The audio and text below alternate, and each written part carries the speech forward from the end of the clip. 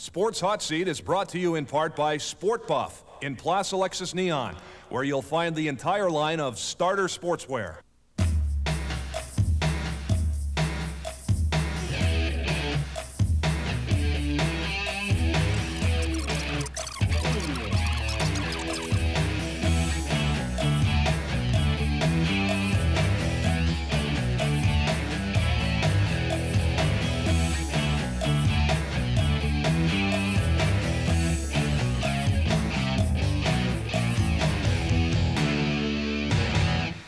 Welcome to the Sports Hot Seat. Mitch Garber with Mitch Melnick.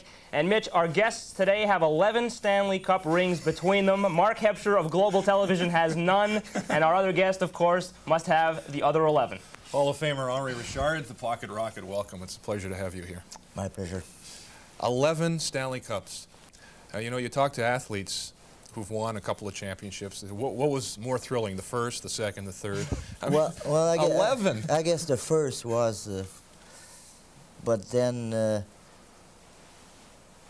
last one has to be the main thrill for myself because of what happened in between with Al McNeil, the coach, and all this. So and then I had scored a winning goal. So right, 1971. 1971, 72. The worst coach I ever played for. That's what I said, but I didn't really mean it. I thought Al was a hell of a guy, good guy, and not that bad of a coach, but I was mad because he didn't play me, and that's my style. I wanted to play all the time. Mm-hmm. There was a lot of incidents in that series in 1971, right? I mean, Fergie stormed off the bench before the end of a game one night in that series because he wasn't playing a whole lot. Right, I think. Yeah. And it really set the stage for that night in Chicago. That's the one cup you feel you stole? Oh, there's no doubt about that. We were underdog. Starting against Boston, we must have been 10-1 underdog. There's no way that we finished, I don't know how many points behind Boston, and Boston had a better team, but this guy by the name of Ken Dryden came in and stole the cup from them, I have to say. Speaking of modesty, Henry, I feel a little guilty calling him Henry, but 11 Stanley Cup rings, you're wearing none. Let's see your hands. No. No Stanley Cup rings on your fingers. I feel they're heavy. They're too heavy, and I like very small ring. And then you know, we didn't get any first 5 Stanley Cup. We got I guess the 5th one. We paid half of our ring with the team. So what did they give you for the first 5? In between, well, I guess it was turkey or something like that. A turkey. Which you didn't save, I guess. During Christmas, which we didn't save. Hebscher, you grew up watching Henri Richard play. You were in Toronto. Henri playing for the Montreal Canadiens in the true Canadian Maple Leaf rivalry days. Oh, yeah, it was great. And you know what it was? I think that a lot of people, I mean, Toronto fans, they don't hate Montreal. The word hate is very strong in any kind of rivalry. In the 60s, the two teams played each other 14 times a year. So it was almost impossible not to work up an intense dislike. But at the same time, with the Montreal teams, and especially with fellas like Henri Richard, I think Dave Keon was similar in Toronto, you couldn't hate the guy.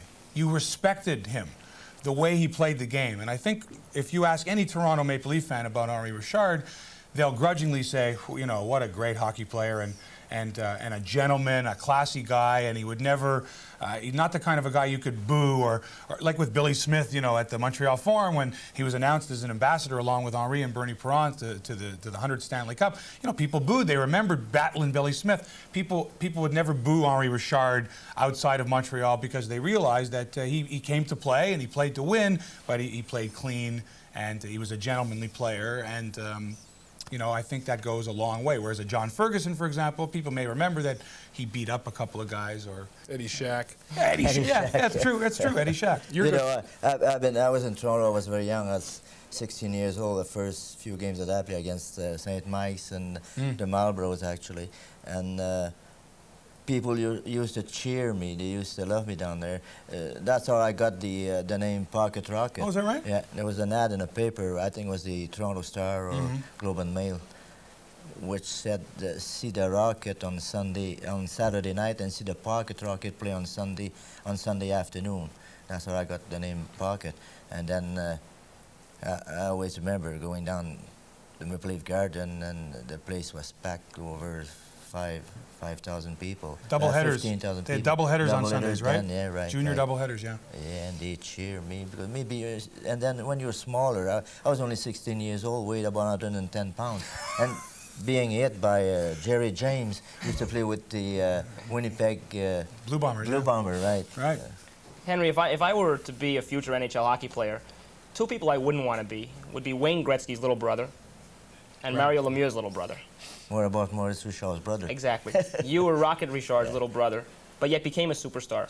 But how much? How was it being Rocket's little brother starting out? You know, playing hockey player I wasn't a superstar.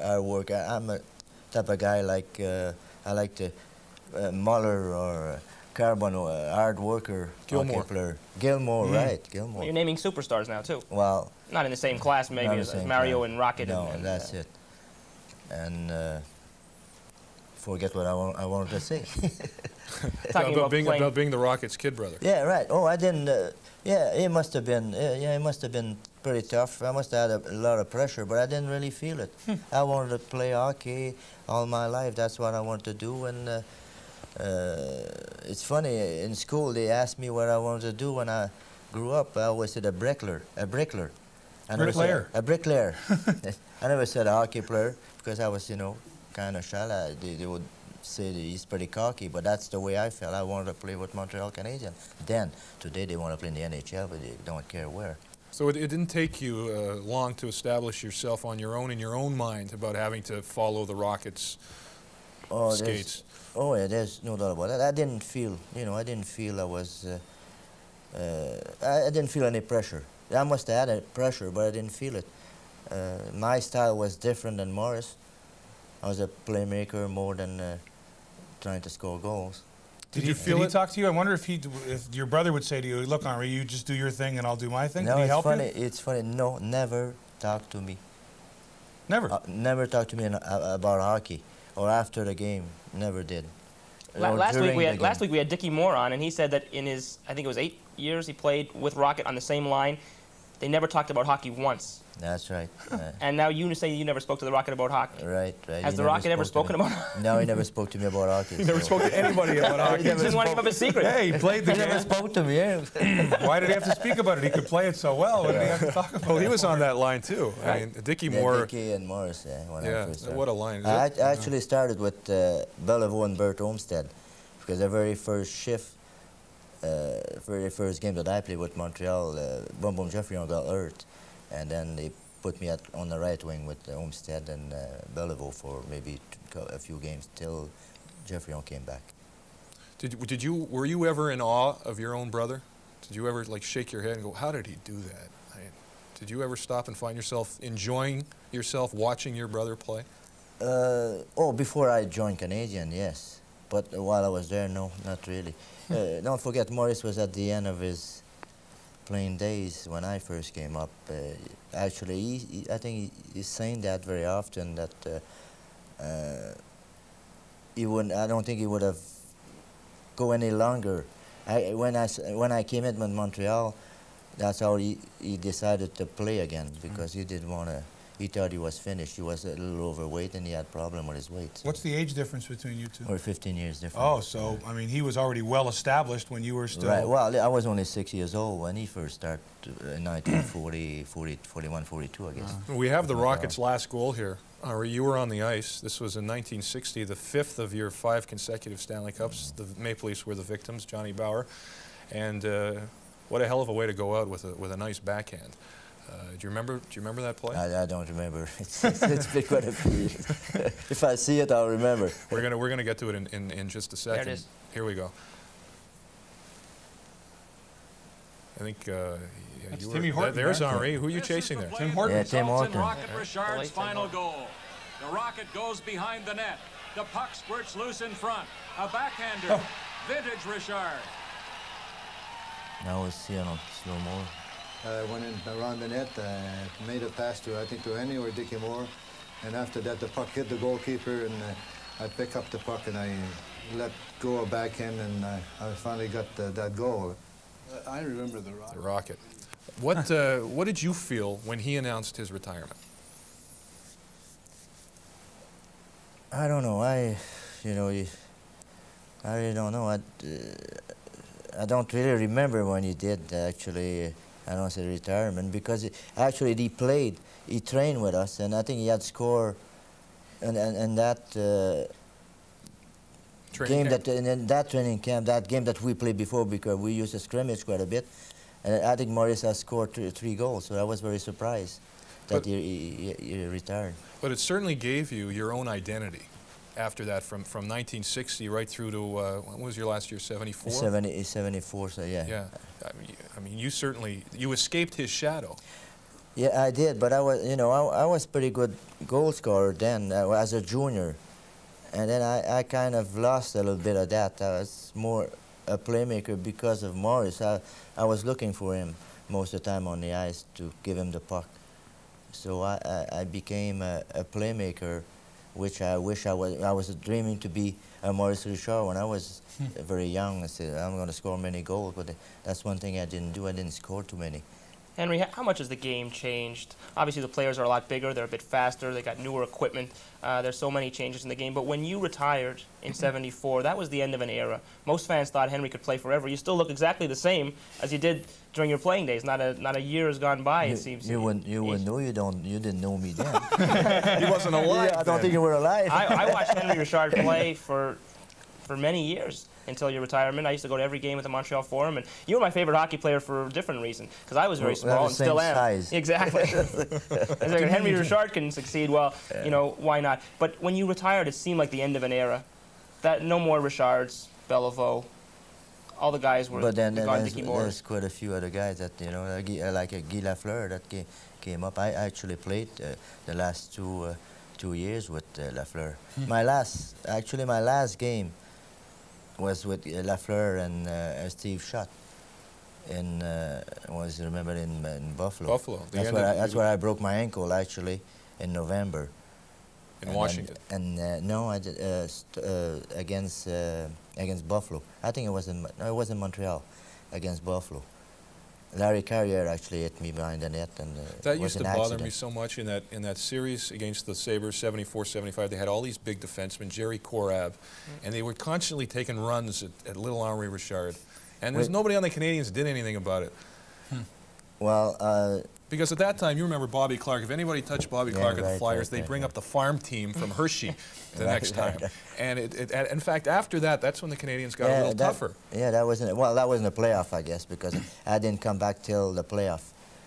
I hurt myself in November, broke my ankle, came back in the playoff, and we got beat against Buffalo, I guess it was. Yeah. And then I always remember, but the very first shift, the game was held in Buffalo, and very first shift, he put me on against Perrault, the French Connection, and I just couldn't believe it that he put me on, because I was just returned to didn't play for 5-6 months, so that was and Scotty. then we went on to lose Scotty Bowman. Yeah. You also played a few years with Kenny Dryden, who came up in '71. Right. And we talk a lot about, the big joke is, if you retired every great former Canadiens number, they'd have numbers in the hundreds right now. There'd be no numbers between 1 and 40. Ken Dryden is a number that wasn't retired, and it's been used by several players since Ken Dryden. Was Ken one of the great Montreal Canadiens? Yeah, there's no doubt about that. He was a great goalie, but he didn't play that long. He played 7 years, I guess he did. He was in these 7 years the greatest in 7 years. But I think Jacques Plante, in my mind, is the best that I ever seen, because he did quite a bit for hockey, and he was quite a goalie, believe me. And like I say, you were talking about Dryden. I agree that he was super. Then coming back to that Stanley Cup that we won in 1971-72 against Boston and then Chicago.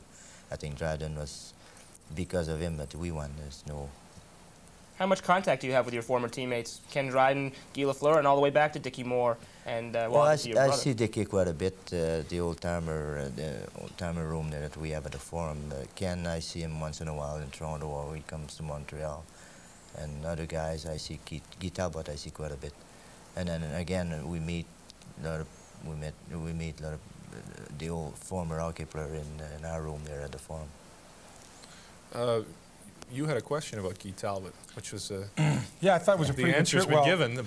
Well, the answer's been given. Was half the answer actually? Well, you know, I mean, everyone knows that 11 Stanley Cups is a record that may never be broken again. I don't see a team dominating the way the Montreal Canadiens did during the Henri Richard era, but.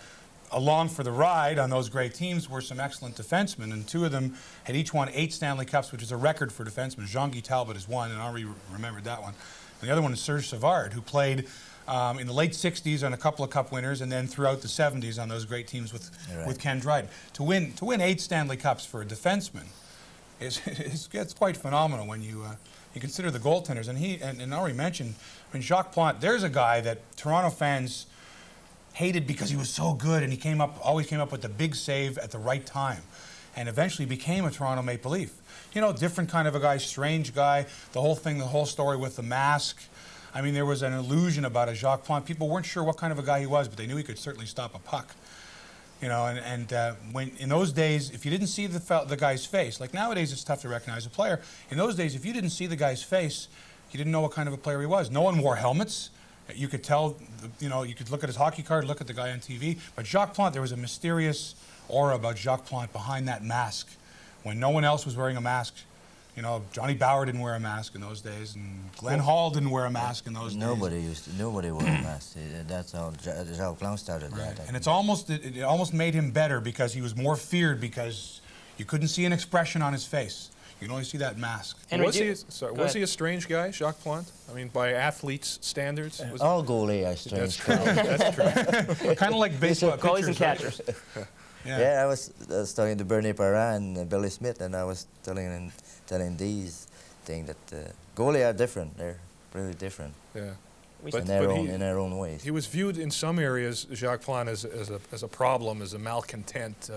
Lazy, yeah, they call him lazy. Very lonesome guy. He never came out with all the players. Usually, we used to go all together after the game, and Jacques Plante was a lonely guy. He never used to come with us, very rarely. Who was your best friend on the Canadiens teams? Then, well, that was Claude Provost, that died 9 years ago now. Great check. Guy Talbot, Dickie Moore was a great friend of mine. We have a lot of fun. Were you? What about the second wave of the Canadiens teams that you played on, the Stanley Cup winners of the late '60s and '70s? I'll tell you, as a good friend of mine, as Frank Mavlich, we were about the same age, and he came with Montreal, and I used to hang around with Frank quite a bit. Another guy who that had a bothers reputation. me. That bothered me. That Frank Mavlich got away from the Maple Leafs. That was Punch Imlach's fault. Rod Punch Imlach would give Frank a hard time, called him Mahalovich on purpose, and called and said, you know, and Frank, I think, this was a nervous breakdown or close to it because of Punch Imlach. Punch ridiculed him in front of the other players and the press, and thought he should be a better hockey player. Remember, Frank scored 48 goals in '61 or '62. And they say if you score that many goals one year, that you better be scoring that many goals every year.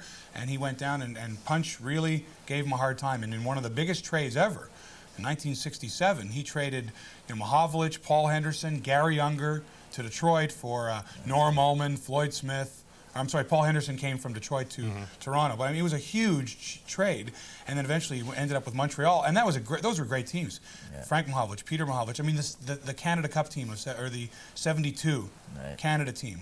Look at the Montreal Canadiens that represented that team. There was the middle of two eras almost. I mean, you were still playing, and Montreal made good trade, like that trade. Great trade. Frank from Detroit coming to Montreal. That's the reason another good reason that we won that Stanley Cup. You didn't. Frank on our team. Sorry, Henri, you didn't play in '72. Did that bother you? The Russian series. The Canada-Russia series, yeah. A little bit, you know. I was close to be out of the game, and I just wish they would have asked me to train with them. Then I'm sure I would have made the team. In my mind, well, we'll never know, but in my mind, I would have loved to go at least ask me to practice to go in training camp with these guys. Was there a sense, Henry, just before the 72 series, while they were talking about it and preparing for it, that it could become as big as it did become? Did you know this is going to be a major world event? Not really. No, I don't think anybody could thought about that. First of all, we thought that the Canadian would walk away with just all the games, which they didn't, as everybody knows. And you watched it with the same enthusiasm, I guess, as most hockey fans who weren't playing. Right, and I think everybody remembers where they were at that time, the last game. Where were you? Were you at your bar? No, we were in Halifax. Training camp. We training camp, yeah. We played. Sure, that's right. September, yeah. 72, 73, yeah. I want to ask you a question about watching as a former hockey player. I wonder if when you watch the old footage of goaltenders with no masks, we were talking about how hockey has changed, do you now say to yourself, I don't know how they did it? Well, nobody knows how they did it, but in our mind, you know, we wouldn't try to hit the goalie. You know, today they slap shot. They don't know where they're going. They slap all over. They know they won't hurt the goalie. Then we knew that if you hit them in the face, it could be tragic. And then that's, you know. So you were always conscious of the goalie not wearing a mask? Very conscious, right. That's the word I was looking for. Do you think players today have less a lower threshold of pain for injury? I mean, in those days, without the helmets and the masks, you would get cut during a game, you would go to the bench, or you would go off to the clinic, they'd sew it up, and you'd be back out there playing in the next period. Now, with all the equipment and everything else, it seems a player will stay on the ice longer. A trainer has to come out to get him. I mean, you know, has it changed that? The players are bigger and stronger. I wish you wouldn't mention that. I agree so much with you. I couldn't believe. And I don't think in my 20 years that I played pro with Mount I don't believe I stayed on the ice. I broke an ankle, broke a shoulder, broke an arm. Came off the ice. And I just got up and I went out on my knees. Limp to the bench, right? They call him Little Henry. Yeah. I mean, how much do you think TV has to do? Everybody knows his cameras are on. Yeah, it could be. But if the cameras are on, you wouldn't want the camera to catch you lying on the ice. No. Well, I guess so. You want the camera to get you going off the ice. It's like the guy in baseball. When you get hit by a pitch, you never rub the spot where you got hit. You don't want anyone to know you're hurt. Until the next run hitter's off to up. first base. Until the next hitter's up. That's right. Nobody notices then. Yeah, that's But true. And they then do you it. rub The it. next hitter's That's right. up. Oh, yeah, I find that you know, that a lot of cases recently, especially almost like in soccer, where the guy will try to draw a foul and he'll be writhing in agony on the field. In hockey, we've gotten more of that, and it happened the other night too. And I'm trying to think who it was, where one of the Kings players appeared to be hurt. Luc Robitaille got knocked down, and he was lying there, and they didn't blow the whistle, and he got up after about 10 seconds and got right back into the play, and the fans all went, "Yeah, you weren't hurt. Interesting. You weren't hurt." Interesting you mentioned Luc Robitaille, because prior to Game 1, Luc Robitaille apparently looked into the stands and saw, I shouldn't say the ghost of Henri Richard, because he's very much alive. Yes. Saw Henri Richard, but saw the ghost of Henri Richard's achievements pass and said, I can't disappoint Henri Richard. Henri Richard's going to be watching this game. All the accomplishments that someone like Henri has had in this forum is going to pump me up to play better. Yeah, so many times we talk about players who come in here and get intimidated by the ghosts of the Canadians past, but Luc Robitaille came in and said, I'm not going to be intimidated by it, I'm going to live up to. How'd that feel to know that Luc Robitaille was actually looking at Henri Richard? Yeah, that's what he said. Yeah, he was inspired by you, absolutely. Well, actually, you were his favorite. I saw him, I was at the warm-up there before the game. That's what he's talking about. And then he was talking to some people. I was right behind the bench of Montreal, just talking to people, and he looked at me and said, hi, that's all, that was it. Any players call you Mr. Richard? Yeah, that makes me pretty old. But isn't it a thrill when they come up to you, though, to be recognized still? Oh, yeah. By today's players. Sure, it is a thrill. But, you know, there's a lot of kids, 5, 6 years, 6, 7, 10 years old. They know me because of the hockey card.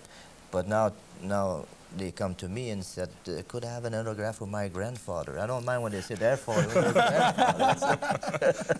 You had a very successful business establishment on Park Avenue. Mark used to frequent it quite a bit. He used to live in the area. I used to have some meals there.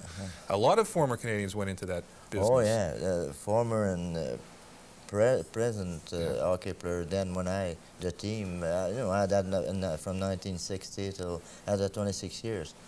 So I invited the player every time we won the Stanley Cup. They all came to my place. Even when we lost, they came after the season. So I had that for 26 years and 6 months, actually. So what was it that made, was it a tie-in with Molson that made it easy, or what was it with so many players ending up running an establishment like that? Not at all, because you know, as a kid, I dreamed to play hockey. I dreamed to play with Montreal Canadiens. I wanted to have a tavern. I don't know why, because I knew I wouldn't go to school, and tavern would be easy to run. So, and I dreamed, as a kid, I wanted to marry my wife that I'm still married with. I was 6 years old when I met her. Wow. And I married her. Childhood sweetheart. Yes, right. Let's be serious, though, Mitch. If you're going to open a tavern, it better be Henri, Richard, Jacques Lemaire, Yvan Cournoyer. I mean, Patrice Brisebois Tavern, I don't think would have the same effect today. No offense to Patrice or Eric Desjardins or any of the presidents. Or if Larry Hillman had opened the tavern, I don't think it would have done very well. No, you know what happened? It would move every 2 years to another city. That's right. Suitcase. What about a donut spot? With Tim Hortons. Yeah, you know what's funny is they're in the States, Tim Horton Donuts, and people, I mean, the name Tim Horton means virtually nothing to a lot of people, but you go to Florida and it's Tim Hortons Donuts, and it's like... And they don't know the guy. And he never lived to see how big it had It's become. unbelievable. That's too bad. It's just something to talk about all the old players. I mean, shouldn't call them the old players, but you show up at the Montreal Forum and you see how the fans react to you, and you see how they swarm around you. And then you got a guy like Robitaille. It's funny, you know, he sees you and it's like he's intimidated by you almost. But when you see Wayne and Mario, are you taken aback by some of the things that they can do on the ice? They're impressed to see you, but are you impressed to see them? Oh, I'm impressed to see them for sure. Believe me, those guys are unbelievable. Wayne Gretzky, Mario Lemieux, they're over everybody else. Anybody who's played as long as you probably answered the question a zillion times, but we got to ask you before we leave. Orr, Harvey, the Rocket, Howe, Gretzky, Lemieux. If you had to pick the best ever, all-around player. Let's eliminate the Rocket. Forget about the Rocket. Yeah, well, the best all-around before Wayne Gretzky came in, and it was Bobby Orr. I had to go with Bobby Orr. The greatest hockey player that I ever. And then Wayne Gretzky after came in, and then Mario Lemieux came in. So those three guys are the best hockey player that I've seen. We got 30 seconds, I have Mark. a question, Henri. You seem to be, most players, former players, are bitter for one reason or another about the money that the new guys are making or the success that they have. You don't appear, in fact, you're the opposite. You appear to be the type of guy who wishes them all the best and hopes that the sport that you played and you made your living from continues to flourish. I think that's great. Yeah, believe me, I don't. Money is not everything in life, I guess. If you're happy, as far as I'm concerned, I'm a millionaire because I do what I want to do and I don't need the money. Of course, you need money, but being alive and being in good health is the main thing. Henri Richard, continued good health, and this has been more than a thrill, I think, for all of us. For Mitch Melnick, Mark Hebscher, and Henri Richard, thank you very much for watching the Sports Hot Seat, and we'll catch you on the very next edition.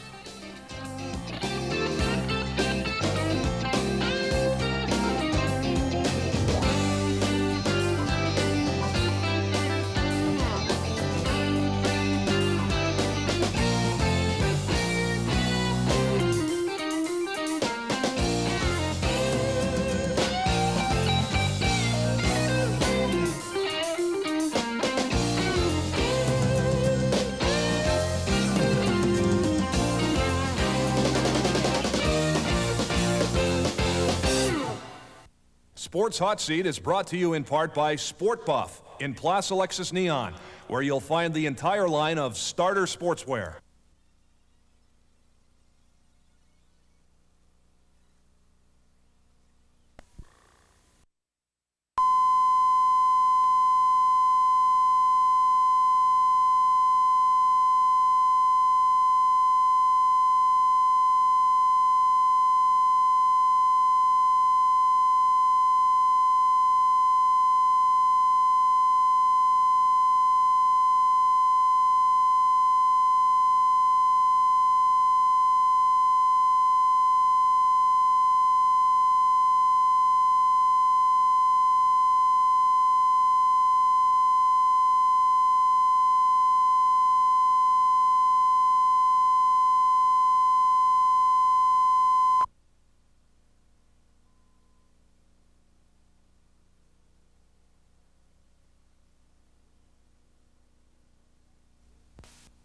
Sports Hot Seat is brought to you in part by Sport Buff in Place Alexis Neon, where you'll find the entire line of starter sportswear.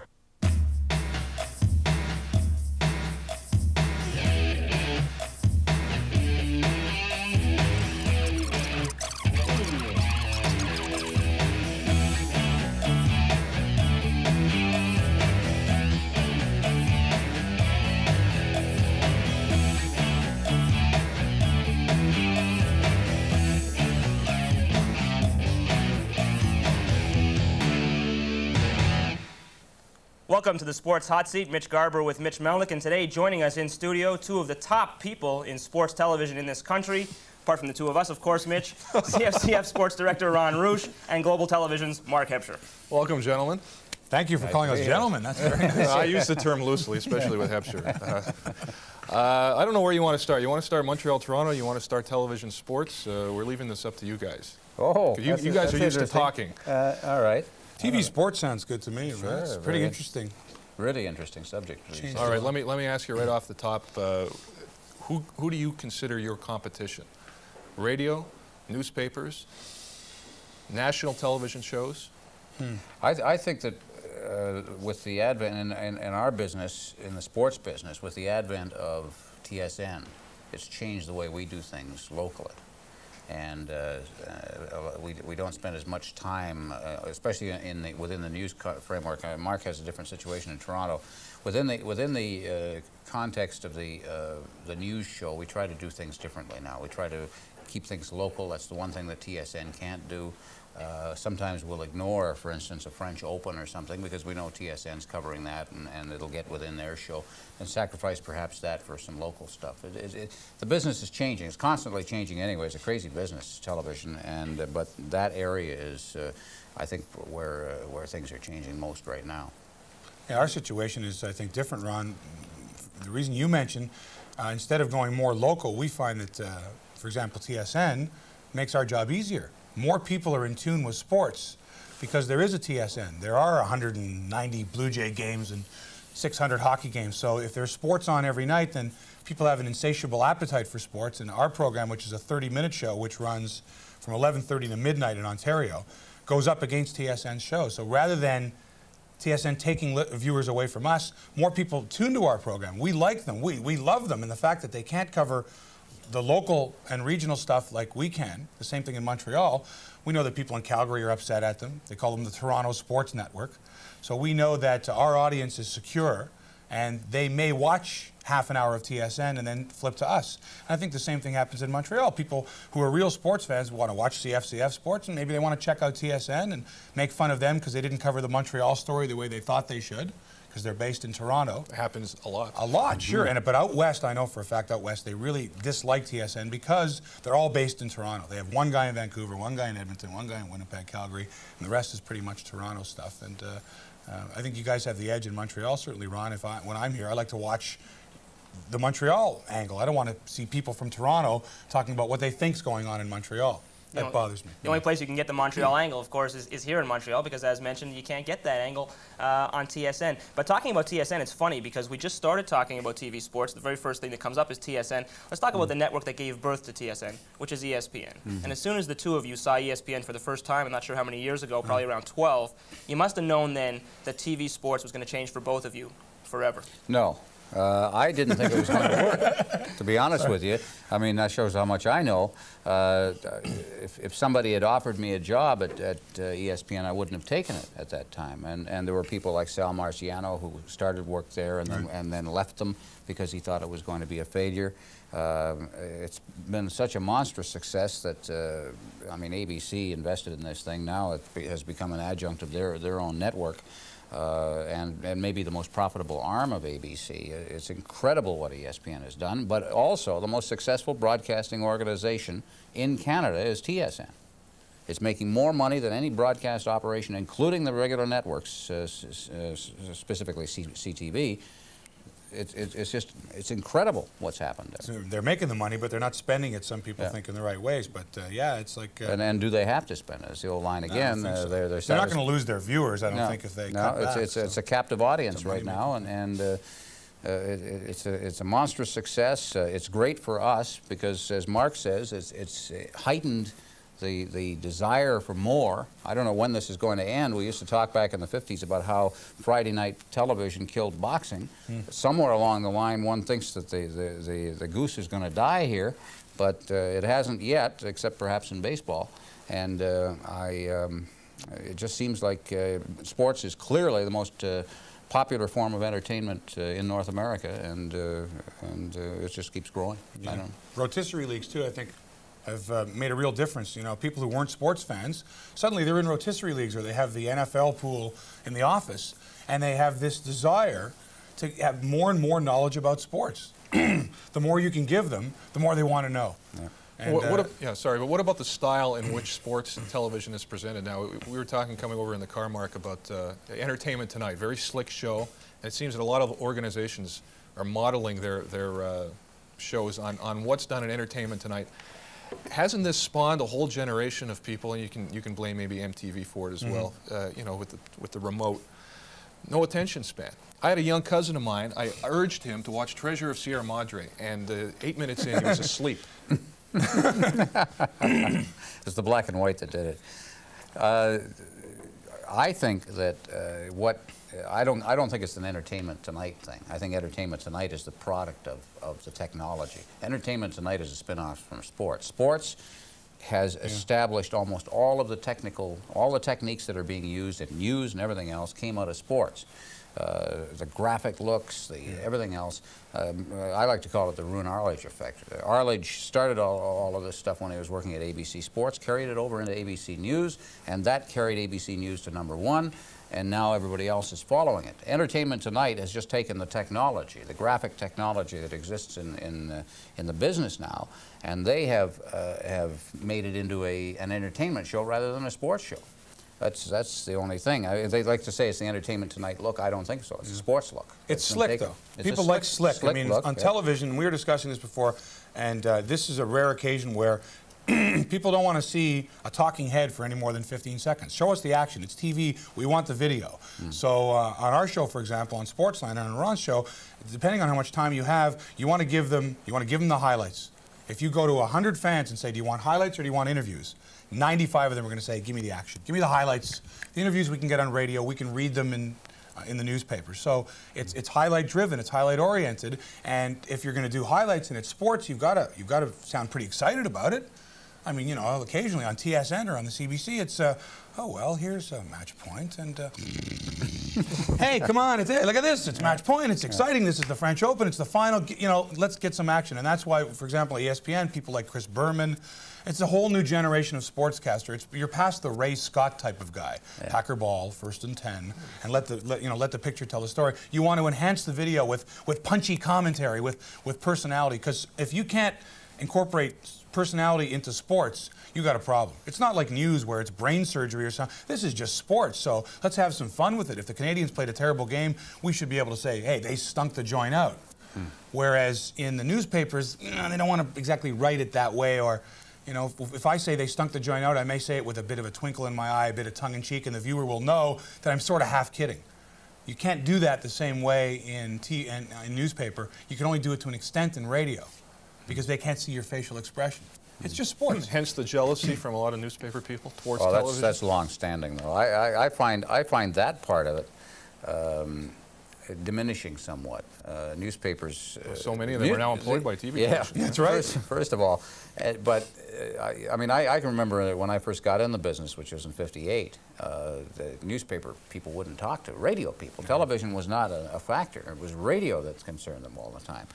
And they could hardly wait to take their shots, you know, because they considered them as competition for advertising, and they took it seriously. Well, as times progressed, some of the old-timers still exist in this mold, but I think most of the new people in the newspaper business have adjusted to the fact that we're different industries.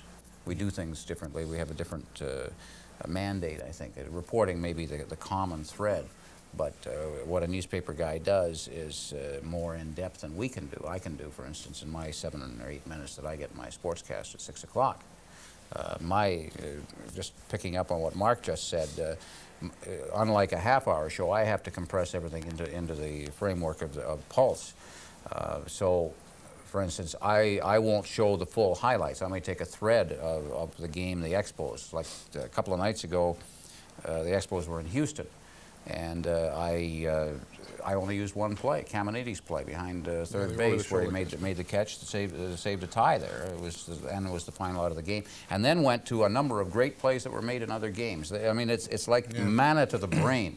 I mean, I've always said that one of the dullest things you can show is a dribbling ground ball between first and second that scores a run, or a sacrifice fly that scores. The winning run. Scores the winning run of the ball game. The hell with it. Get it out of there. I mean, I'm not even interested in showing it. Give me Mike Lansing making a great play behind third base, even if the Expos lost the game. That is more interesting, I think, from a viewer standpoint. They say, oh, hey, you know. And I'll string a bunch of those together for a minute and a half, 2 minutes, rather than trying one highlight package. A big hit as opposed to an ugly goal. Well, with 7 minutes of a sportscast, you have no choice. I'm a bit younger than the three of you, so and I'm a bit younger than 1958. I'm growing up in the cable age. And you mentioned that when you saw ESPN for the first time, you thought it wouldn't happen. That's because they had monster trucks all the time. That's all they had. Exactly, but we're at Rodeo. We're looking 10 years into the future now, and we're becoming a cable society. They project 300, 500 cable stations. The network news, like CFCF Pulse, which is the local news, global television, where are we going to be heading now? Already, there are so many choices. We don't get ESPN here. We get CNN, Sports Tonight. And in Toronto, they get Global, they get TSN, and they get whatever other network, CBC, and whatever else they have over there. We're heading to many more stations. Well, the quote on that's the cable word, the Death Stars, but mainly because they think it's going to be the death of them. ESPN will be available here when this technology arrives, which is supposed to be next year. Scary thought. We're all, but I still say that Pulse is always going to exist because it does something that those people can't do, and that's cover the local scene. And it's up to us to give the people here what they want, and they still want local, and they still want to know about their teams.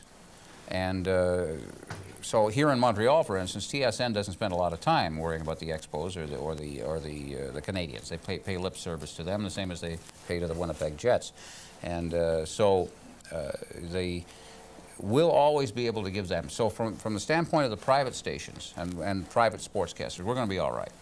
The networks, I don't know what's going to happen with networks. I think that the business, network business, is very much in jeopardy. Yeah, interesting story, interesting point that Ron's making about staying local, and true as it is, nobody else is covering Montreal the same way that Pulse is, especially not in English, with no CBC Sports, local news sports. But Mark, you were in Montreal for the Stanley Cup Final, which Toronto, unfortunately for your fans, are not in, which is Montreal, Los Angeles.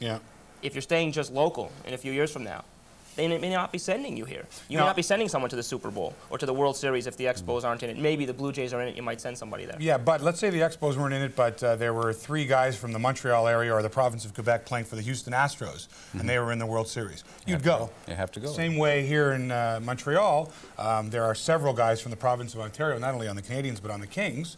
Their families watch. Global carries 35 Maple Leaf games a year, which means that people know to tune to our station, or at least to our sportscasts, to get hockey. Now, I've had hockey players come up to me that I'd never met before, and they're from the States saying, hey, I watch your show. They've seen it, they've heard about it, they know we have half an hour, and during hockey season, we have highlights of all the games. And as good as ESPN is, they don't cover hockey the way we do. And I don't think TSN covers hockey the way we do either. I mean, we know what the fan wants. Give us the action, give us the goals, give us the hits, tell us every guy who got a goal and an assist. Then we can go to sleep happy and not have to worry about getting up at 6 in the morning to grab the newspaper to check the summaries. And like I say, I don't know what percentage it is, but I got to believe that 8 out of 10 people who watch our show have some interest in who got the last goal of the game. And you know, or the guy who plays, like Paul DiPietro maybe, is a relative of a friend and he met him before. I mean, it's incredible the number of people that know of a guy playing in the NHL or are friends with his family, and because of that, there's the local tie-in right there. And you'll never lose that, and you're right, ESPN, TSN, whoever, will never be able to do that and say, oh, there's a local guy from Ile Perot, and he's... Yeah, when a player blasts Jacques Demers next year, and it's going to happen, it's not going to be on ESPN. That's right. Yeah, exactly. And people are going to want to turn the 100%. pulse to They're gonna find out have what to. happened. Yeah. Because you know, we'll either have it, if it appears, it'll be because they pirated some of our footage, or you know, but the likelihood of we would have it first anyway. So yeah, no, you're right. Talk about the difference. I don't want to hear about the closing time in Toronto was 1 a.m. Forget about that. Forget about the restaurants and the people and the sexiness of Montreal as a city. But talk about sports from a sports point of view. The difference, because Mark, you spent some time in Montreal. Yeah. I don't think Montreal and Toronto. I don't think there's a great difference because the fans are loyal when it comes to hockey. I mean, they expect more in Montreal. Obviously, I heard the best expression, and we mentioned this on radio the other day, Mitch. People were complaining the Habs hadn't been in the finals in 4 years. I mean, Toronto hadn't been in the playoffs in that long. So there's one great equalizer, and that is the fan expects what has happened, you know, in recent years. If the team has been successful, the fan expects that success to carry on. If the team has been unsuccessful, the fan hopes that they can reach that next level. In Toronto, it's making the playoffs. In Montreal, it's winning the cup. It's been like that for a number of years. However, with baseball, the Expos had their chance, 79, 80, 81. They got close. They haven't been close since. They've teased the fans. Consequently, that's why 11,000 show up at Olympic Stadium. During the same time period, the Blue Jays were getting better and better every year, knocking on the door. They won a division in '85. So between '85 and '92, when they finally won the World Series, it was expected that they would win. It's like the Canadians, very similar. We expect you to be, and if you don't finish first, you better finish second, and you better be good next year and go and get the best players. So there's your parallel. Toronto's baseball fans with Montreal's hockey fans, with one exception. Toronto's baseball fans, it wouldn't matter if it was baseball or soccer. If they're a winner, they'll show up. Hockey, it doesn't matter. They could put elephants on skates, and they'd fill Maple Leaf Gardens because it's hockey. Yeah. And that's still the #1 sport in this country, and it always will be, no matter how successful the Blue Jays or Expos get. We'll never turn out as many baseball players as we will hockey players. It just won't happen. There's a very simple reason for the difference between Montreal and Toronto in this population. You always used to, Red Sullivan, when I was in Kitchener, had come down. He was the former captain of the New York Rangers. And I think he's in the Philly organization. He is, yeah. Great guy. And Red was playing coach in Kitchener in the old Eastern Pro Hockey League. And I was talking to Red one time about hockey in New York. And I said, geez, you know, you got to fill that building. And it's terrific. He says, you know what? There are 15,000 hockey fans in New York. They come to the game. That's it. That's it. Nobody else. It's 15,000. Well, you got a population in those days of 10 million or 8 million people, and there's 15,000. I mean, you could draw 15,000, I suppose, in New York to watch a couple of fleas go across the table there. Yeah. You know, I mean, and if you could bet on it, certainly you would. But that's the situation in Toronto now. You've got 10 million people in southern Ontario now in that golden horseshoe thing. You got it. And if you can't fill a stadium, when you're drawing from a population like that, when you're the only game in town, which basically the Blue Jays are in the summertime, then there's something wrong. And certainly if you're a winner, which the Blue Jays have been for the last few years. The Expos, on the other hand, I would think are on the verge of getting back to what they were in the early 70s, which is around 2.3, 2.4. I talked to Claude Brochu about a year ago about this, and he said the maximum attendance we think we can get here is around 2.4. Drawing from the population, you're basically drawing from Montreal, which is 2.5, 3 million people, and Ottawa. You haven't got a Buffalo. You've got Plattsburgh, New York. You haven't got London, Kitchener, Guelph, all of that. You haven't Oshawa, Hamilton. I mean, it's incredible. Yeah, you're right, Ron. Within 2 hours of Toronto, it's phenomenal the number of people who are available. So from a population base of, say, 3.5 million, you draw 2.5 million. With a good team. Right. In Toronto, from 10 million, you draw 4 million. But what if they played in Skydome? What if the Expos played in a place like Skydome? A lot of people go to Skydome not for the ball game, just to be at Skydome. Sure. It's a great place, the Jumbotron. Well, they put 40,000 in there for cheers. Yeah. That's phenomenal. That's the phenomena, I think, is the stadium. Yeah, it's a terrific place. Well, I mean, Skydome is certainly one element, but something has happened between Toronto and Montreal. You didn't discuss the language difference either, which plays another factor. There's population, there's language, and several other factors. But Toronto has Americanized over the last 10 years or so. They have the #1 indoor-outdoor stadium in the world, a tremendous baseball team. It may be true that out of the 50,000 that go to Skydome, you got 40,000 socialites and 10,000 fans. That's okay. It's still 50,000 people. It's absolutely true. They have the same 15,000 that are in New York that are hockey fans. They've got maybe twice that in Toronto that really know. But I'm talking about there's 20,000 people in Toronto that could tell you exactly what the infield fly rule is. No, there's 10,000. Yeah. What's the infield? Whereas in hockey, you ask any fan, any 6-year-old kid to explain a 2-line offside, or no problem. But baseball, the infield fly rule, you go through Skydome and say, okay, what is it? People don't know. They wouldn't know where the cutoff man would stand if the right fielder was trying to get a guy out at third base. It's like Los Angeles. L.A., people come to the game, and they leave in the 7th inning. Right. I mean, tie game. Perfect game. Dennis Martinez' perfect game. They're on their way out. Yeah. Throwing out their stubs. But let's continue with what Toronto has that Montreal doesn't, because it's becoming quite an issue. All sports radio, the fan in Toronto. Terrible. NBA team on the way. No one's crying in Montreal for an NBA team. Yes. Well, I can remember when Irving Grunman thought it would. I interviewed him one time on a hockey broadcast out in Los Angeles. He was with the Canadiens when he was general manager. Or he was assistant general manager. Sam was still running the team, and he said they were investigating seriously putting the NBA in here, and then they decided not to do it. I think the NBA would go here. I think that it would go. It would go anywhere they put it. They could put it in Guelph. You're probably right, and it would go because the NBA has become a phenomenon. It's the fastest growing. But they'll go to Toronto, Ron, and they won't come to Montreal. A lot of fans may think that the NBA will come here in the next 5-10 years. The NBA will not have a franchise in Montreal. No. Why? If we could fill the Forum, the new Forum. Who's going to pay the $100 million? Right. Well, assuming a guy came to the What table. about dates? What else besides the Forum? Is there another arena they could play in? The NBA? Well, they're going to play in. They would play in the new Forum, I would imagine. Fine. If they play in the new Forum, what are they? They're going to get Saturday nights? No. They're going to get Friday nights. I mean, what about dates? And what happens if Montreal's in? What happens if they book Sting and the Ice Capades? I mean, to me, that's the biggest joke. Going all of a sudden, well, we're going to be skating at Guy Gagnon this week because Sting is at the Forum, and then we got the Michael Jordan and the Bulls coming. So, we relegate that's common. That happens all over the country and all over the states too, where they share hockey rinks and basketball rinks. I'm surprised the Kings can get in their own building because I remember when Brian O'Neill used to do the scheduling for the NHL. He used to say that you have 40 home dates, and he'd get 42 dates from L.A. So he had 2 to play with. The Lakers, and how many shows in the LA Forum? Well, it's booked every night. Well, they've already had to change $200,000. They had to pay the World Ice Skating Championships or whatever scheduled for the LA Forum on the night of the 6th game of the Stanley Cup Finals. They had to pay $200,000 to the Ice Capades people to say, look, take a walk, we need the hockey game here. Then they McNall battled with the NHL. The NHL said, Bruce, you pay him the $200,000. And Bruce said, no, you pay him the $200,000. So I think they got together with Dr. Jerry Buss, made an arrangement to, because it would be Saturday night, Game 7, ESPN wants to cover it live across the country. Hockey Night in Canada wants it. Money talks. Yeah, well, money doesn't talk; it swears. and you're talking about possible NBA franchise. Where's the money in Montreal? Look how long it took to get an ownership group for the Expos. I mean, where's the Quebec money as opposed to Toronto? I'm more concerned about football. Ever since football left Montreal, the CFL, in this world, league was great, but I mean, there's something missing. To think that the Canadian Football League is really Canadian without a franchise east of Ottawa really bothers me a lot. Because I remember knowing all the players for the Alouettes or the Concords, whoever, but I mean knowing them by number. Oh, there's Peter Delariva, number 74, Dickie Harris, Randy Rhino, number 20.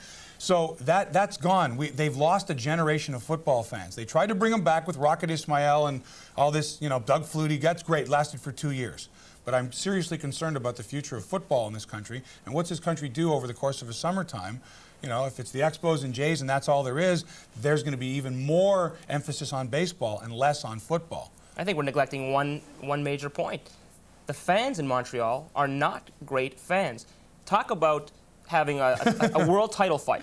Matthew Hilton and Buster Drayton, you did that fight, Ron. Mm-hmm. How many people were there? 5,000 paid at the Montreal Forum for a world title fight. No, it was a good fight, too. Yeah. He fought Wilfredo Benitez there, Vito Antuoformo there. Yeah. The Olympic Stadium has its problems for baseball. The only team that can attract is the Montreal Canadiens. And when the Canadians weren't, when they were a mediocre hockey team, they were giving 1,000 tickets away. We don't have fans here. We don't have fans here that think it's cool to show up for a game, an Expo game, just to go to a baseball game, to go to a world title fight. They won't go. And if they won't go, you have a hard time coming up with $100 million. Maybe if these fans were as interested in coming out just to be together at a sporting event, to go out and watch cheers on a Jumbotron, Yeah. someone would come up with that $100 million. No, Because that's if you- I don't think that's an no. indication of what the fans should be doing No, in Montreal. look, Let first of Toronto all- show first up of all, this guy home for cheers. There's, I mean, being Get a being life. That's spirit. That's being a spirit, Torontonian and enjoying visiting Montreal, I can tell you a reason. If someone said to me, I'm in Montreal for 3 days, someone says, let's go see the Expos. I don't want to go. They got great restaurants here, fabulous shows, phenomenal clubs that are open late. Why would I want to go and waste 2.5 hours at a baseball game? I can catch the highlights on Ron's show when I can go out and experience the city of Montreal. Now, the difference with Toronto is, in Toronto, you work your 9 to 5 or whatever. Now, what do you do for excitement in Toronto? Places are closed early. If you want to go for dinner on a Friday, Saturday night, you better be there by 8 o'clock. Forget about it. So going to a game, baseball, hockey, a fight, whatever, is more in tune with what people in Toronto do. They go for an early dinner, then they go to the ballpark or the rink, then they're home by 11 o'clock and asleep by 11:30 or 12. And in Montreal, it's different. In Montreal, you go to the game, then you go for dinner, right? If you go to the game at all. And I think there's just too many things to do around here than just go off to the Olympic Stadium. We got a couple of minutes here. Your all-time favorite athlete that you've interviewed over the years and your all-time worst. My favorite interview, that's a good one. I can tell you who my favorite is. Muhammad Ali was the absolute greatest. Captivating, completely captivating. I don't remember what I asked him. I remember he remembered my name, which was great, answering my, saying, well, That's Mark, important, though. well, Mark, you know, Muhammad Ali. And also, I couldn't get over the fact that, I mean, I was sitting next to this guy who, you know, it was amazing to me. I mean, he was larger than life. And everyone in the world knew who he was. You just had to say Ali, and they all knew who Ali was. And that, to me, he was wonderful, he was gracious, and he knew my name. He was the best. Yeah. The worst. Ron, you do your best, and I'll think of my worst. My best will probably date me, Sterling Moss. Oh, Okay. It was a tremendous interview, a captivating man, one of those people that draws people to him when he's in a room, very much like Ali. But I think probably he would be the interview that I probably remember the most. My worst, I nearly had a fist fight with Mike Schmidt one afternoon in Philadelphia. This guy got to be so sour at the end of his career. And finally I said to him, I said, Mike, if you hate this so much, get out. Get out of the game, which really got me in trouble. He really, but I got sick, I get sick and tired of him. Maybe I should just say most baseball players. Yeah, today, unfortunately. I would agree with most baseball 20 players. seconds. Most baseball players, for sure. The worst guy I ever did was Mike Milbury. Disliked the man intensely. Yeah. I mean, this is a guy who, if the team won, he was great. And if they lost, you better not ask any questions. Yeah. So I asked a question when they lost, and he gave it to me. 4-letter words. Folks from Start, you never see Ron Reusch's boots on Pulse. So, Ron, Can you show me get your- a, can we There get a they shot are. of, look at this. Incredible What is boots. this? Wow. Those are ostrich. Wow. Oh, ostrich. Do they stick your feet in the sand every so no, I often? do though. Gentlemen, Thanks a lot. gentlemen, thank you very Gentlemen, much. that's 3 gentlemen. 3 gentlemen, Ron Reusch, sports director at CFCF Television, and Mark Hebscher from Global Television, Sports Line Show in Toronto. For Mitch Melnick, I'm Mitch Garber, welcoming you back to another edition of the Sports Hot Seat. See you next time.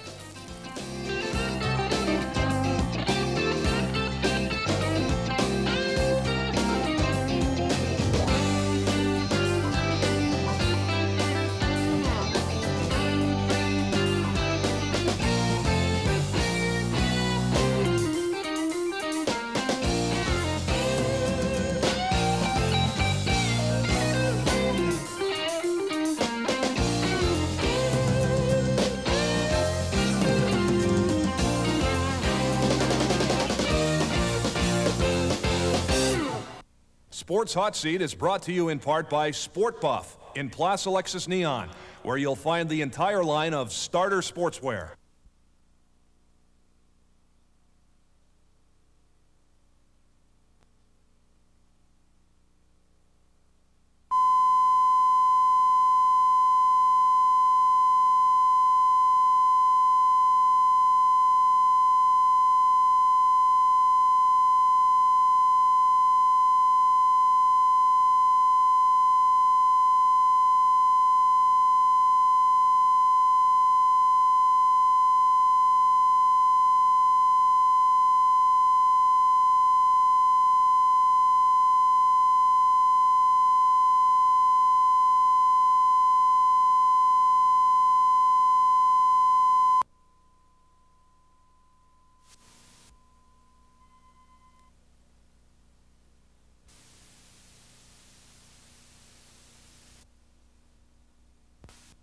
Sports Hot Seat is brought to you in part by Sport Buff in Place Alexis Neon, where you'll find the entire line of starter sportswear.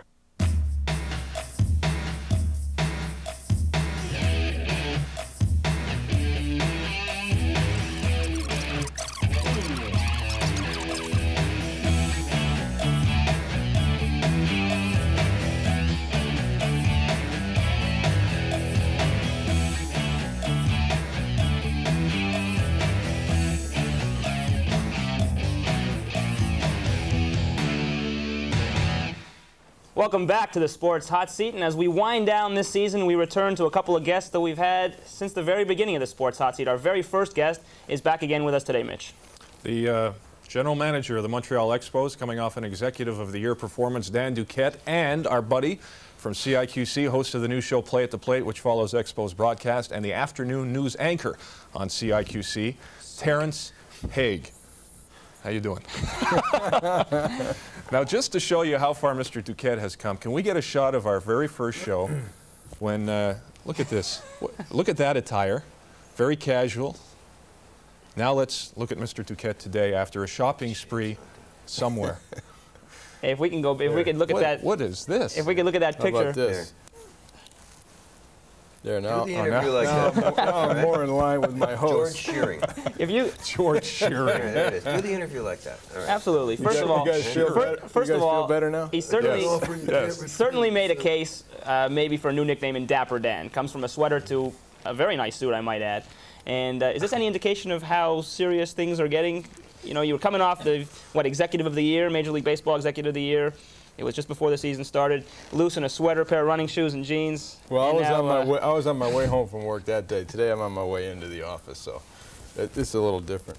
I told Terry I'd wear the shades if we had a 10-game losing streak, but all right, since things aren't that bad, I'm going to go with the regular glasses. by the time we air this, I'll try it this way for a while. Just some theater. We've got a while to go. He'll put them back on. Yeah. We should be honest. This is being taped on June 23rd. right, the day before St. Jean-Baptiste Day. Right. So And so hopefully they could have a 10-game losing streak by the time it's aired, but we hope not, certainly. this season, as of June 23rd, hasn't gone exactly according to plan. What happened? What fell apart? What didn't happen that was supposed to happen so far? Well, our primary problem has been the starting pitching, and we haven't had consistent starters, and that's the key to the whole ball club. For one reason or another, our plans in spring training for our 3, 4, and 5 starters that haven't materialized into consistent work. And I think that's the only thing that has kept this team from putting together some long winning streaks. And in particular, you know, the Phillies have a big lead at this point. They're playing 700 ball. They're on a pace to win 115 games. So in terms of where we are in the standings, very few clubs are going to be able to compete with that type of record. So our concern is primarily getting our starting pitching organized so it's consistent, so we can win the number of games we're supposed to win. When you see the Philadelphia Phillies playing 700 ball, is there a tendency to almost panic and react to maybe what the fans are saying? Go out and make a deal, get somebody, bring somebody in here. And then you go back to reality and say, if everyone on this team was playing at their top, we wouldn't be playing 720 ball ahead of the Philadelphia Phillies. Yeah, I think that Felipe's had the right approach, and his is, you know, we can't worry about the Phillies, we can't worry about our competitors, we have to get our team organized, we have to get our players performing like they can perform, and that's been the focus. You know, are we going to go out and get a couple of players that are going to have us play 720 for this year? Probably not, but we're always looking for pitching, and we'd like to get some, you know, consistent starting or first division pitching in the trade market, but right now it's not really there. When I called around the last month and a half looking for pitching, I called 20 teams, or I called all 27 teams other than us, and 20 of them were looking for pitching. So the market is thin. How do you explain what happened to Nabholz this year? I mean, you look at his record for the past 3 years, he's gotten better and better, and this year he's just taken a powder. Well, that's a good question. That's one of the problems that we haven't been able to get resolved to date. And Chris Nabholz going into the season is a qualified Major League pitcher with a lifetime ERA of 3.3. For whatever reason, you know, I don't really have a good answer. He hasn't been able to perform. Can I throw out an answer? Sure. It's just an opinion. It's not based on any. I don't know the man at all.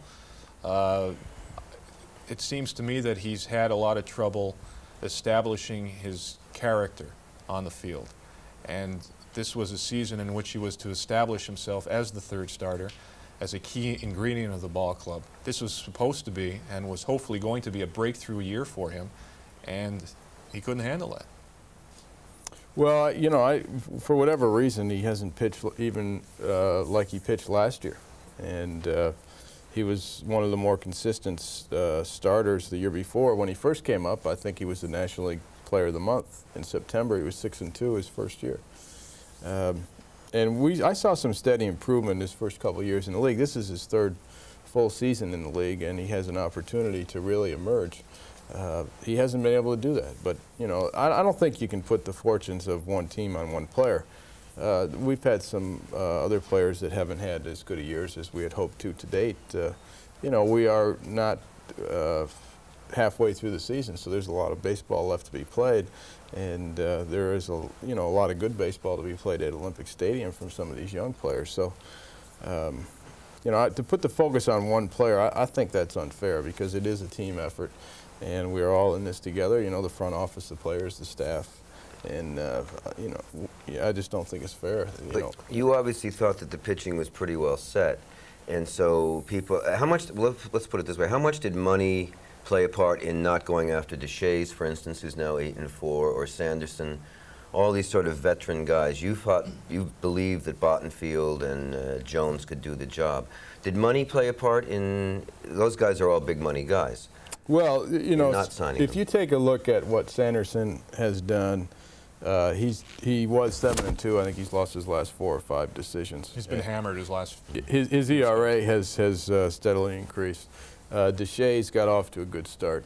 Jimmy Jones, we signed to do that job that a Duquette or a Sanderson would do. Jimmy Jones got off to a good start, but he hasn't, you know, followed through after the first month of the season. We signed him to do that job. Those guys aren't particularly big money pitchers. They make a little bit more than what we're paying Jimmy Jones.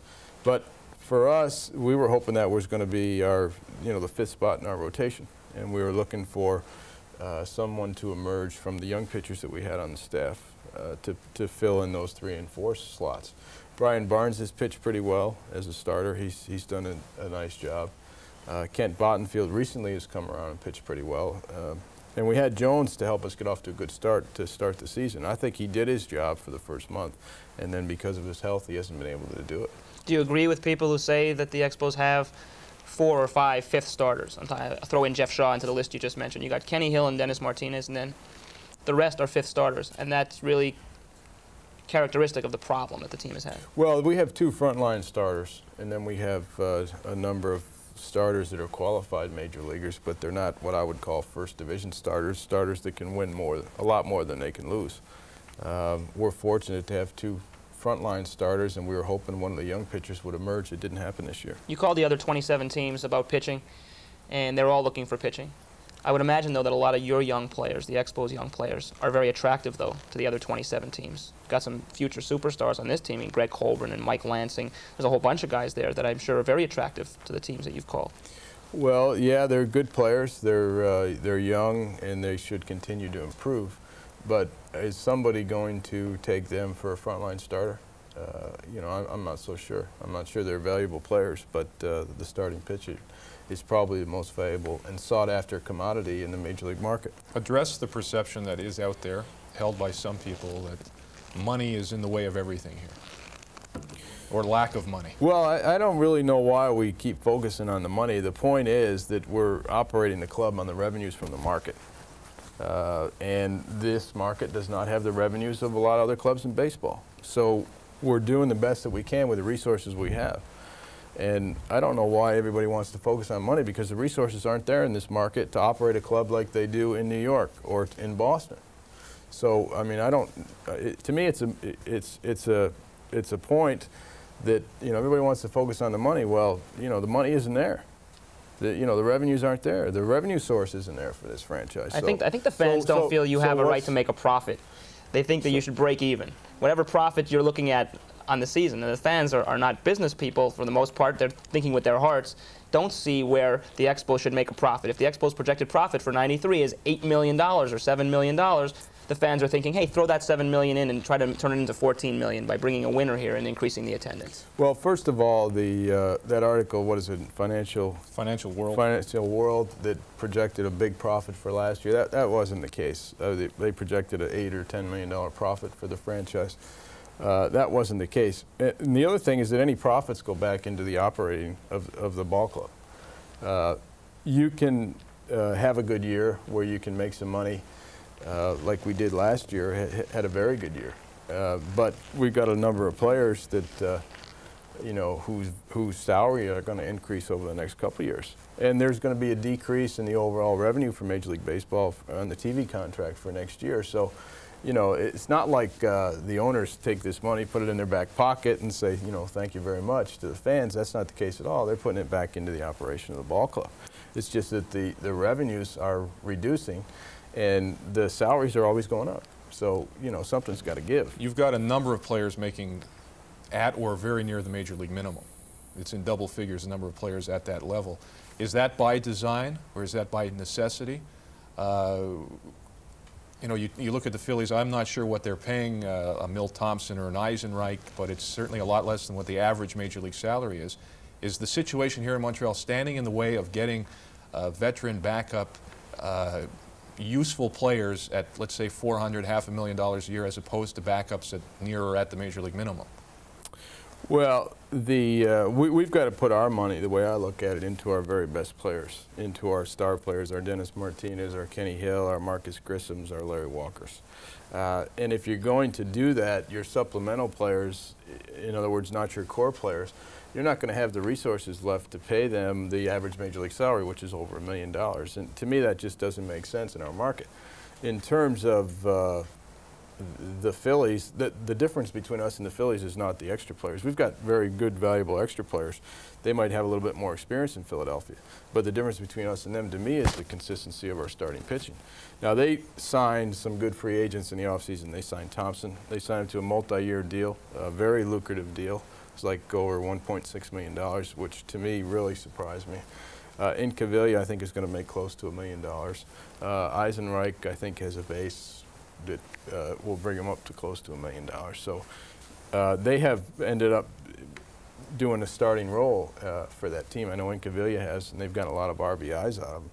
In terms of us, does that make a lot of sense for us? I don't think so, because we need the money to pay our star players. Well, hold on a second, because of those players, as well as the star players that they have on the Phillies, their attendance, instead of being 18,000 a game, is now closer to 30,000 a game. And it's only because they're winning. And they're only winning because they've got those players who are helping them win. And as a result, their investment in the Eisenreichs and the Milt Thompsons is resulting in increased revenue, and they're no worse off. In fact, they're better off.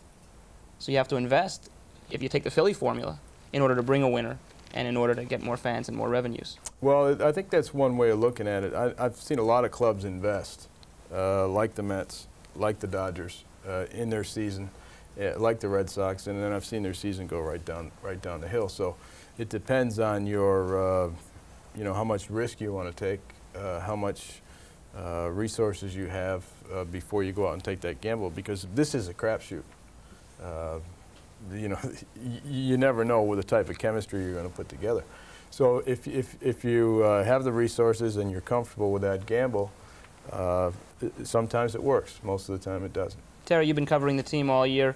Are you surprised at all that this team does not have Franklin Stubbs, Jack Clark, or Lee Stevens? Those are the three guys that came in at one time, one of which or all of which to play first base, and none of them I have no problem. I mean, I would have liked to have seen Clark here to back up Walker in the lineup, but it didn't happen. As far as Stevens and Stubbs go, you know, I have no problem with Vanderwall and Colburn at first base, or Bollock as opposed to those guys. As opposed to those guys. Good Lord.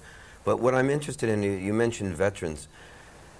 The other night, Dennis showed what a veteran's about last Friday night. The team was coming off 2 straight wins against the Phillies. They had a chance, the day off, to digest it. If ever a team needed a lift, or if ever a guy provided a lift for a team to build some momentum, it was Dennis last Friday night. Now, what happened was the team, on Saturday and Sunday, they did not play well. And they were very flat, as well as against the Mets. the first game against the Mets. Do you think that the boys might have gotten too high after that win, and then they were let down afterwards? Do you think that veterans around might have been able to tell everybody, hey, let's be cool, let's build on this, and that the inexperience, in fact, contributed to that flatness? I know it was, there was a couple of errors in an inning. We gave 200 runs in an inning, and Rojas gave up a homer.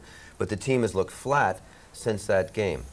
Now, you have said this, you've compared this team to the Dallas Cowboys as far as being the youngest team in baseball go. What a long-winded question. But what I'm asking you is, do you think that veterans would have been able to provide some stability after that, if there was ever a chance to build some momentum, that was it, and they didn't do it? Is that youth that caused that? Well, I think the veterans that have been around the league, they provide a steadying influence on a ball club.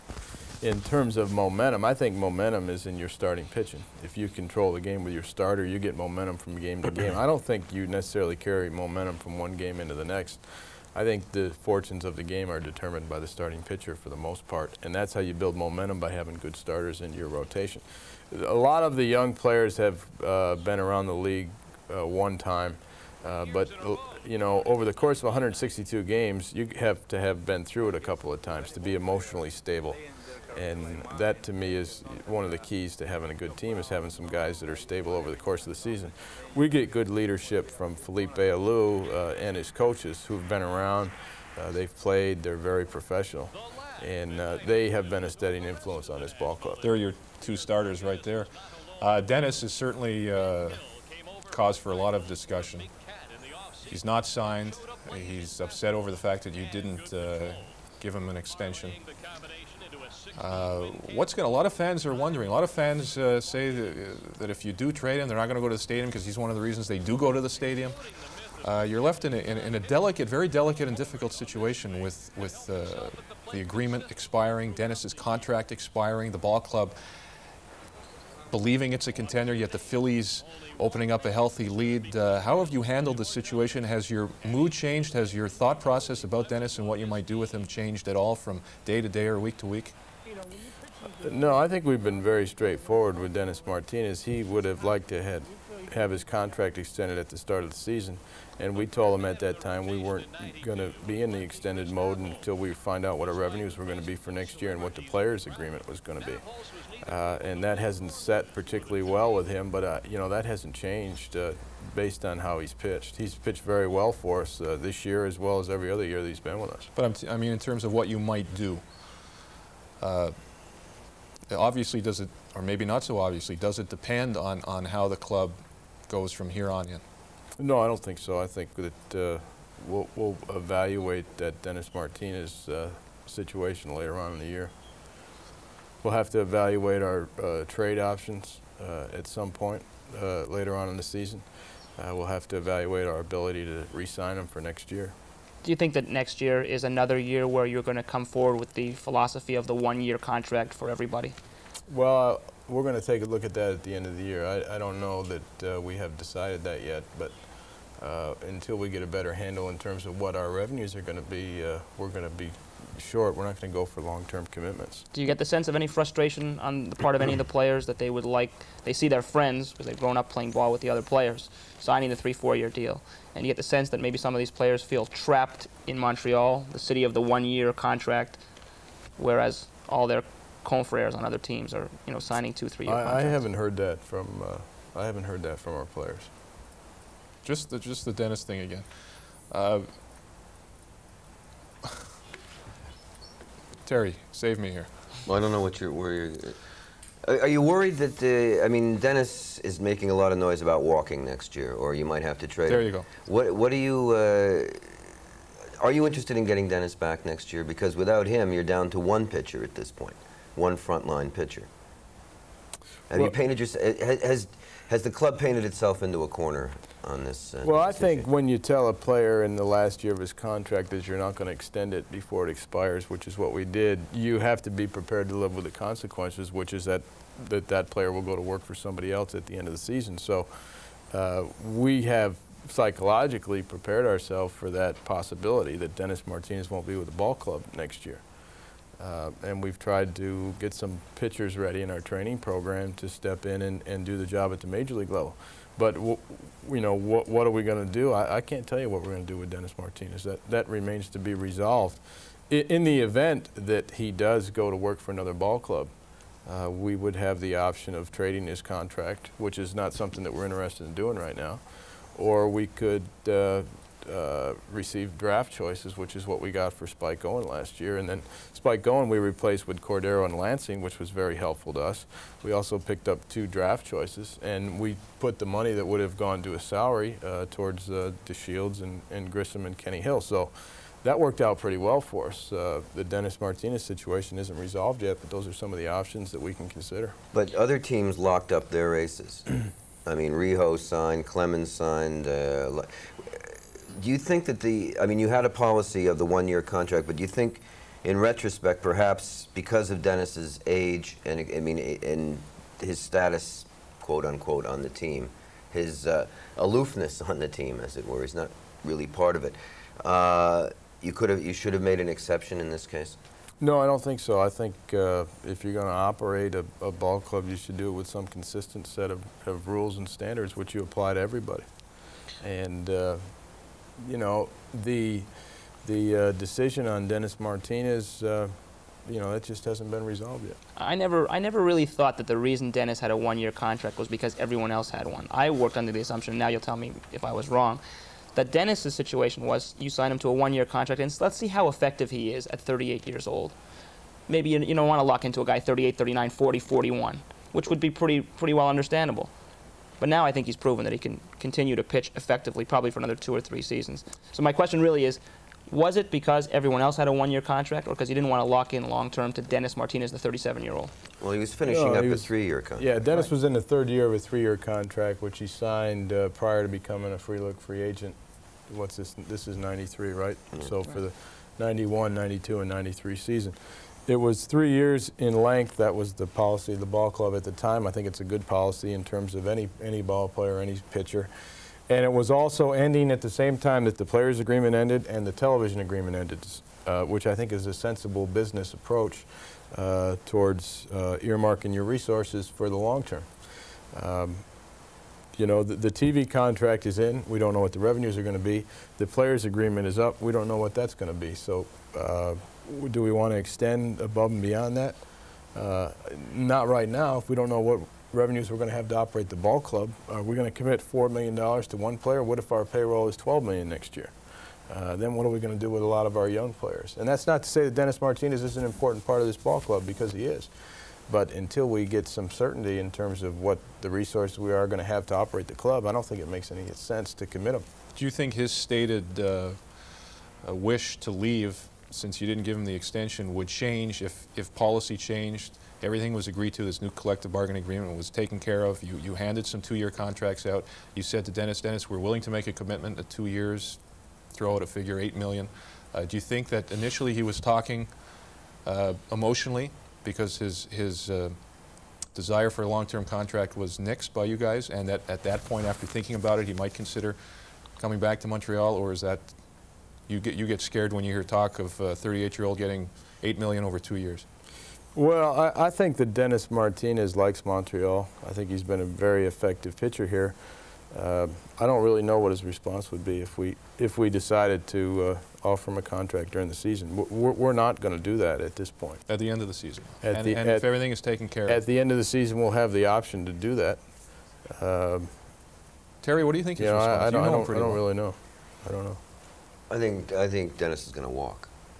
I mean, he's going to be a free agent for sure, and Dennis knows he only has a couple of years left, and he's got an opportunity to probably make real big bucks somewhere. I'll go against the grain. I would never pay Dennis Martinez $8 million for 2 years if I were the GM or the owner of this baseball team.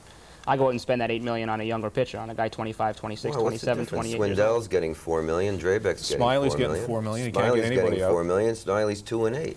But those guys were paid $4 million for what they're supposed to do. Dennis is getting older. I personally, if I owned the team, wouldn't pay Dennis $8 million at 39, 40 years old. I would rather take a gamble on what Drabeck and Smiley were supposed to do. They are great pitchers. They're in a funk. Smiley's never, no, Smiley's, I don't think you can say Smiley. I don't think you can put Smiley in Dennis's category.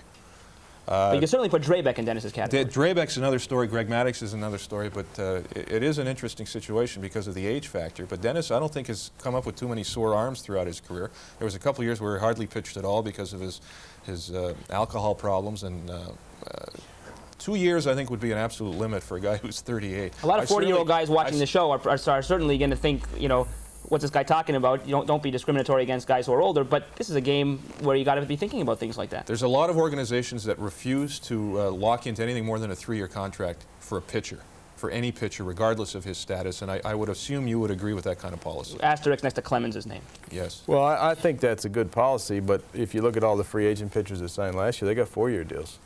Swindell, Smiley, Drabek. David Cohn. David Cohn. Oh, I think Cohn got 3 years, didn't he? He got 3? Yeah. But he got about 3 years at 18 million. He got all the money. He got all the money those other guys got, but he got it in 3 years, and he got half of it up front.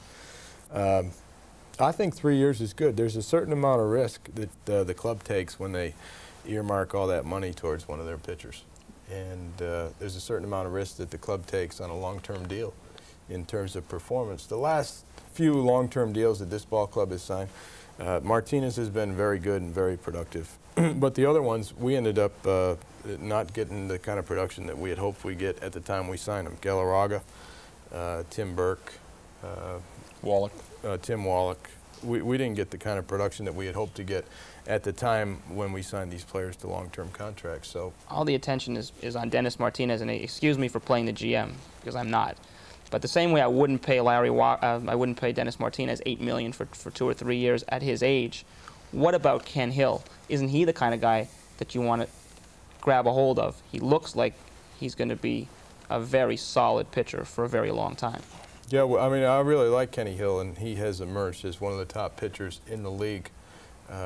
He is a 3+ player, and at this point, with the agreement, without giving him a long-term commitment, we have the ability to pay him and keep him with the club for a number of years. Of course, he has had elbow problems in the past. Any pitcher, especially someone with arm or elbow problems, just one pitch away from, you know, you lock yourself into 4 years at $3–4 million a year.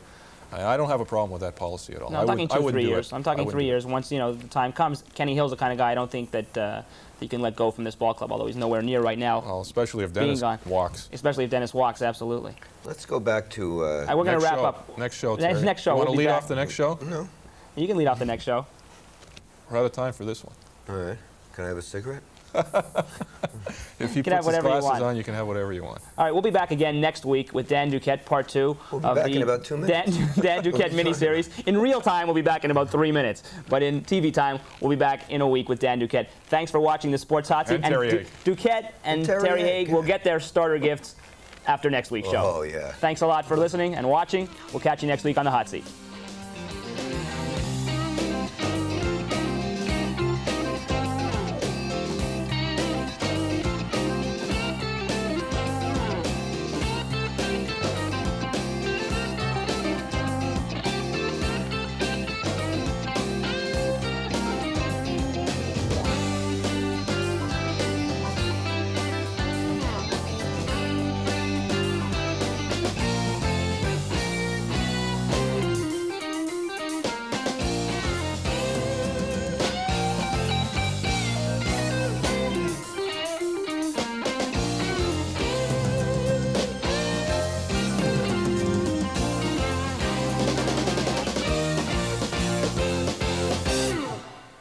Sports Hot Seat is brought to you in part by Sport Buff in Plaza Lexus Neon, where you'll find the entire line of starter sportswear.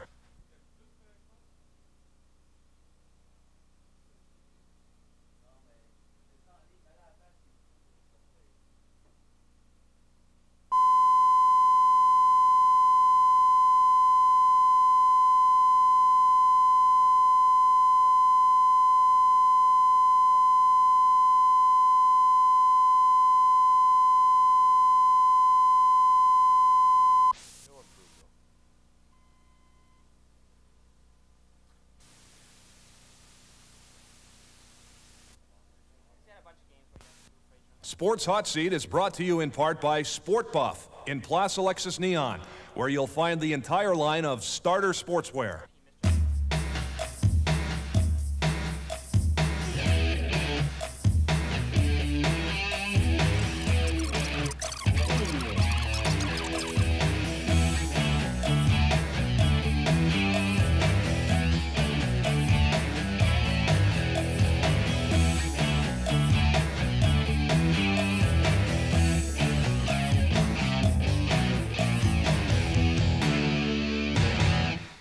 Welcome back to the Sports Hot Seat. Mitch Garber with Mitch Melnick.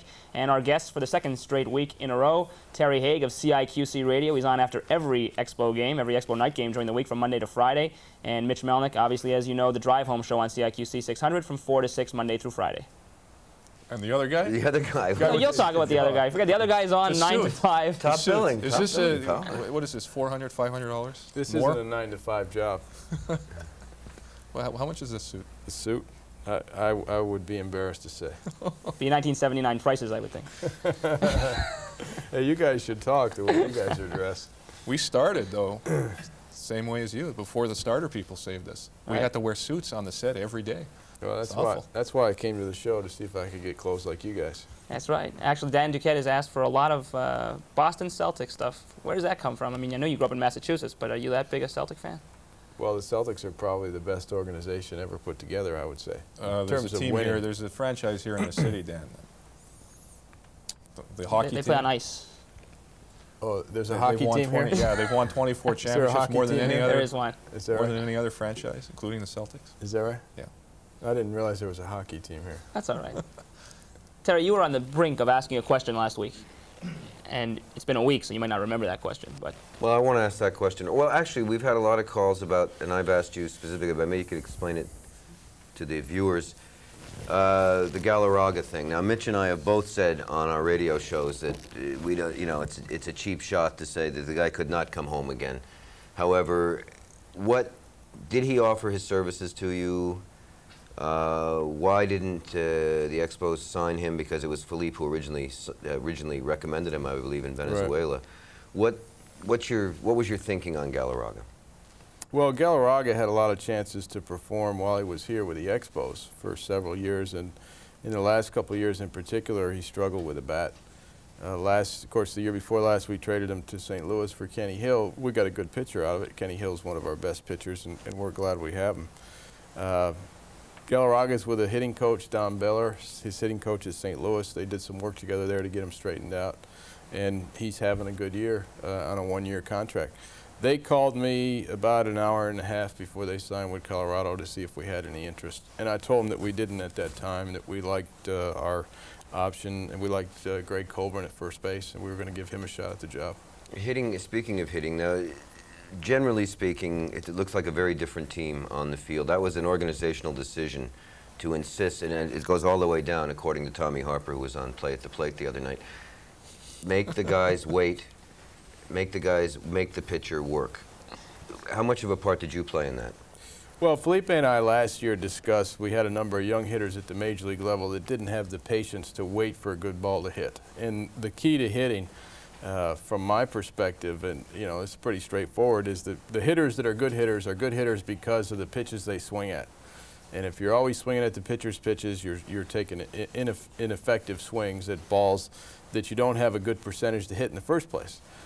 So our focus, we're going to have a lot of young ball players coming up to the big leagues, and our focus was going to be on teaching these ball players to wait for a good ball to hit.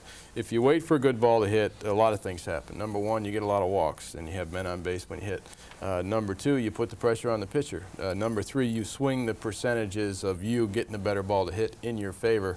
Number four, you get better balls to hit, and you end up scoring more runs for your ball club, which is the bottom line. Are you satisfied? I mean, certainly the most visible change has been Grissom. He looks like a totally different hitter when he comes to the plate.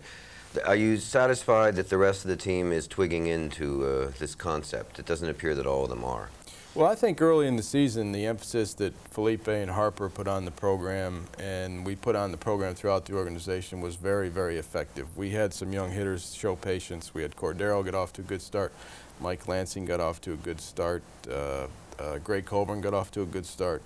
And now you see the pitchers, Frank Bullock got off to a good start, and now as you get into the season, you see the pitchers making an adjustment. And you see the players trying very hard. I think they look at their averages. That's a mistake, to keep their averages up. And the pitchers expand the strike zone on the players. And whereas the hitters were waiting and not swinging at the pitchers' pitches early in the year, now the pitchers are expanding the strike zone, and we're not getting as good balls to hit. Consequently, we're not on base as much. We don't have as many extra base hits. So there's a little adjustment there to be made. You can see the adjustment that Marcus Grissom has made this year. He'll let that outside breaking ball go by. He knows what teams are going to do to him. He has a better idea. He knows what he hits well, and he'll look for his pitch. And you can see that now Marcus Grissom, his on-base percentage is up about 60 points from his career. His slugging percentage is close to 500, where in the past it's been about 380. He's hitting 322. So there is a player that has matured in line with the hitting program and the philosophy that Lou and Harper have been expounding on this season. Are you saying that the best hitters are the best adjusters? We hear so often about pure hitters. He's a natural hitter. He has a natural swing. But are the best hitters the best adjusters, guys who can adjust to the changing pitching and the changing attitudes toward them as hitters better than other players? Well, I think that the key ingredients of a good hitter are a good balance at the plate and good wrists. I like hitters like Grissom with good wrist assists, and Walker, Delano, DeShields. Like Colburn? Yeah, they can get the bat through the strike zone very quickly. They also have a lot of strength in their forearms. But having said that, let's say you have hitters like that. The difference between good hitters and ineffective hitters, inconsistent hitters, is patience, and that's patience in waiting for a ball to hit. And that comes from knowing the strike zone. Now, when you go to the plate, you can have no fear of striking out, because if you do have fear of striking out, you're going to offer at a pitch early on in the count. And hitters make their living by getting out, or pitchers make their living by getting out hitters on balls that they can't do a lot with. We saw Tom Glavine pitch against our young hitters, a lot of young right-handed hitters, where he just commanded the outside part of the plate. And we did not wait for balls to hit. The way to beat Tom Glavine is to go to right field, because he commands the outside part of the plate. He keeps the ball in the big part of the ballpark. He's not going to walk you. He's not going to let you hit a home run. So the way to beat him, and the way they beat him in the All-Star game last year, was to go to right field. But when he pitched against us, he just threw our right-handed hitters, our young right-handed hitters, away. They all tried to pull him. So what's the, what do we get? We get a lot of ground balls to the shortstop and the third baseman.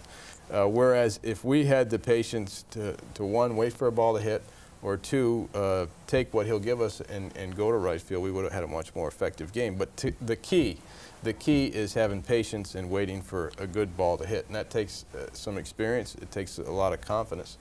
But that is the key to being a good hitter, waiting for a good pitch to hit, something that you can do something with. Pitchers are more intelligent than hitters, although one pretty smart guy was Ted Williams. Now, I know you must have been very young when he played his last game. In fact, he homered in his last Major League at-bat in 1961. But growing up in the Boston area, Williams must have been close to God for anybody who was a baseball fan. Well, I think Ted Williams was one of the 60? Thank you, few franchise players that have been in baseball over the years. You know, they talk about all these other players that are quote unquote franchise players, but there's very few of them. Ted Williams was one. My brother had his book when he was 10 years old, The Science of Hitting, and he read that and gave it to me, I think, when I was about 8 years old. And that's what he talked about. I mean, Ted Williams was a great hitter, but he also led the league in walks. He had several years where he's over 100 walks, and some years he had over 140. You look at the best hitter in the National League today is Barry Bonds, and what does he have? He has over 100 walks, and that's from waiting for a ball to hit. Ted Williams' career on-base percentage, is 483. Extraordinary. Career. Extraordinary. I mean, you know. Career batting average 345 or 344. Right. Yeah, I mean, you know, this is the guy that played the percentages. If you're a pitcher and you throw the ball over the plate, you automatically get out the hitters 7 out of the 10 times. He was recently on the Bob Costas show on NBC, and Costas asked him who he likes among today's ball players, and he said there's too many to name. There's a lot of great young talent, big strong kids that he likes watching. He says, but the battles aren't the same between the batter and the pitcher. The batter doesn't hit according to the count. The batter doesn't hit according to what the pitcher did to him the previous 2 at-bats. The batter doesn't approach the at-bat according to the wind, the conditions, the stadium, the score. But the pitcher is approaching the at-bat with all those things in mind.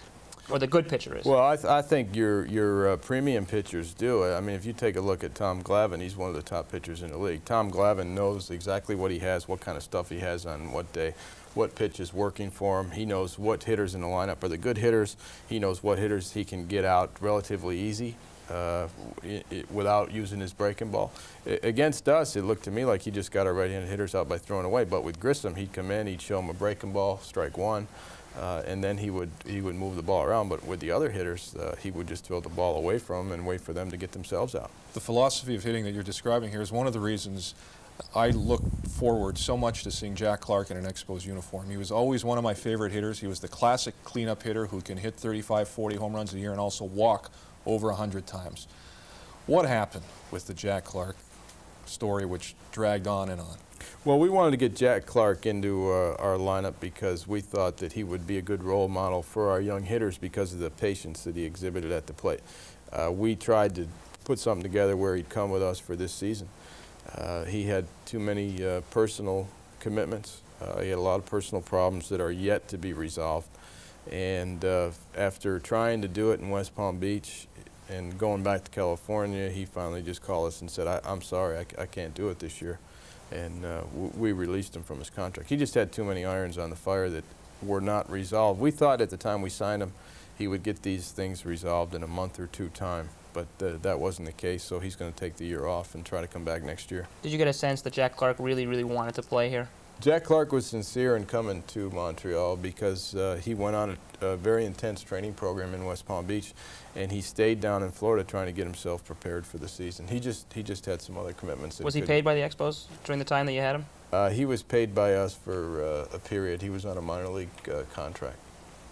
Most important is he was paid by the Boston Red Sox a healthy sum before when they released him.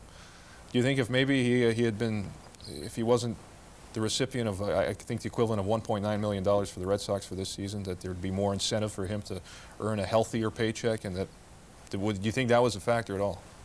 The fact that he's getting paid but he doesn't have to play. Yeah, well, the incentive is there for him to continue playing. Because he would be working towards his contract for next year, but he had a guaranteed amount of money from the Red Sox whether he played or not. And he just decided that he'd get his personal life in order and then try again next year. Can we get back to what Mitch was talking about earlier, Terry was talking about how the game has changed since Ted Williams, not to compare anyone to Ted Williams. But we've talked to a lot of players and had some players even on this show who don't watch very much baseball on television and who are really not students of the game of baseball. Like, I get the impression that Ted Williamses were real students of the game. And to factor in the money you're talking about with Jack Clark, I would have to imagine that's a big factor there. But do you see that these players, and you're not much older than I am, and you're quite a bit younger than, than Terry is, but do you think that these players are much less students of the game? There's no real incentive, if you're making all that money, to go and study the reports on pitchers you're going to face in the next 2-3 series down the road. Well, I think the best players in the league will study the game. This stardom in this profession demands that you know your profession and you learn it from the ground up. Ted Williams was a very intense man, and he was very well focused. That's all he did. There are some players in the league that will go on to the Hall of Fame that have the same type of focus that Ted Williams had when he played. George Brett is one. You know, Bonds is a very good example. I mean, here's a guy that has the same kind of relationship with the media that Ted Williams had. But the stardom in any profession demands that a total commitment.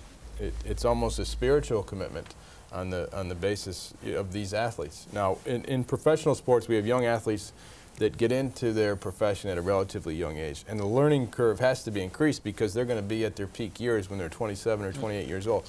So you've got to cram everything you can get into it. And if you want to be a star player, if you want to be an all-star, if you want to go to the Hall of Fame, you need to study your profession like a lawyer would study his, or to be in the top of your field. Now, a lot of these players will make a lot of money just by being an average major league player. So in terms of the financial incentive, all you have to do is stay around in the major leagues. Hit 250, 260. To earn a decent salary. But if you want to be a star, you've got to come forward with the type of commitment that Williams is talking about.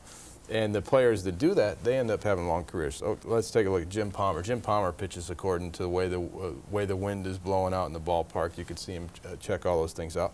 I think Glavine does it. I think Jeff Reardon knew exactly what he could do as a professional. Lee Smith. I mean, these are all the top performers in their profession, but they didn't get there by accident. I mean, are there less of them, you think, less guys committing to their business? Terry? Well, what's happened, I don't know if Dan will confirm this or not. I mean, what's happened is in the old days you served a much longer apprenticeship in the minors and you learned the game. Now the emphasis is on signing good athletes. Delano's a perfect example. He was basically a basketball player. So they don't serve the long, you didn't work your way up from D-ball and play 6 years in the minors to learn the game. They have to learn at the major league level, a lot of them. So that, the learning process or the learning curve happens, what, later or earlier, I guess, and it happens in the major leagues under much tighter scrutiny. So you've got all these other dimensions to deal with as you go. You're in the majors and learning, and you've got, right? I mean, this is... I think that's a good point. See, the labor agreement is a lot different now, and the relationship between the club and the players is different. In the past, when Ted Williams was a player, the clubs could control the salary. I mean, you play for this amount for this team, or you don't play at all. Now the players have a lot more flexibility in terms of what they get paid. They have other options in terms of where they're going to play. And they receive a lot more money at a lot earlier in their career. And in some cases, when they sign a long-term contract where the money is guaranteed, the players are not held accountable for their performance on a year-to-year basis. And that's why you see a trend in decreasing performance in a lot of players when they sign a long-term contract. Are you for or against performance clauses?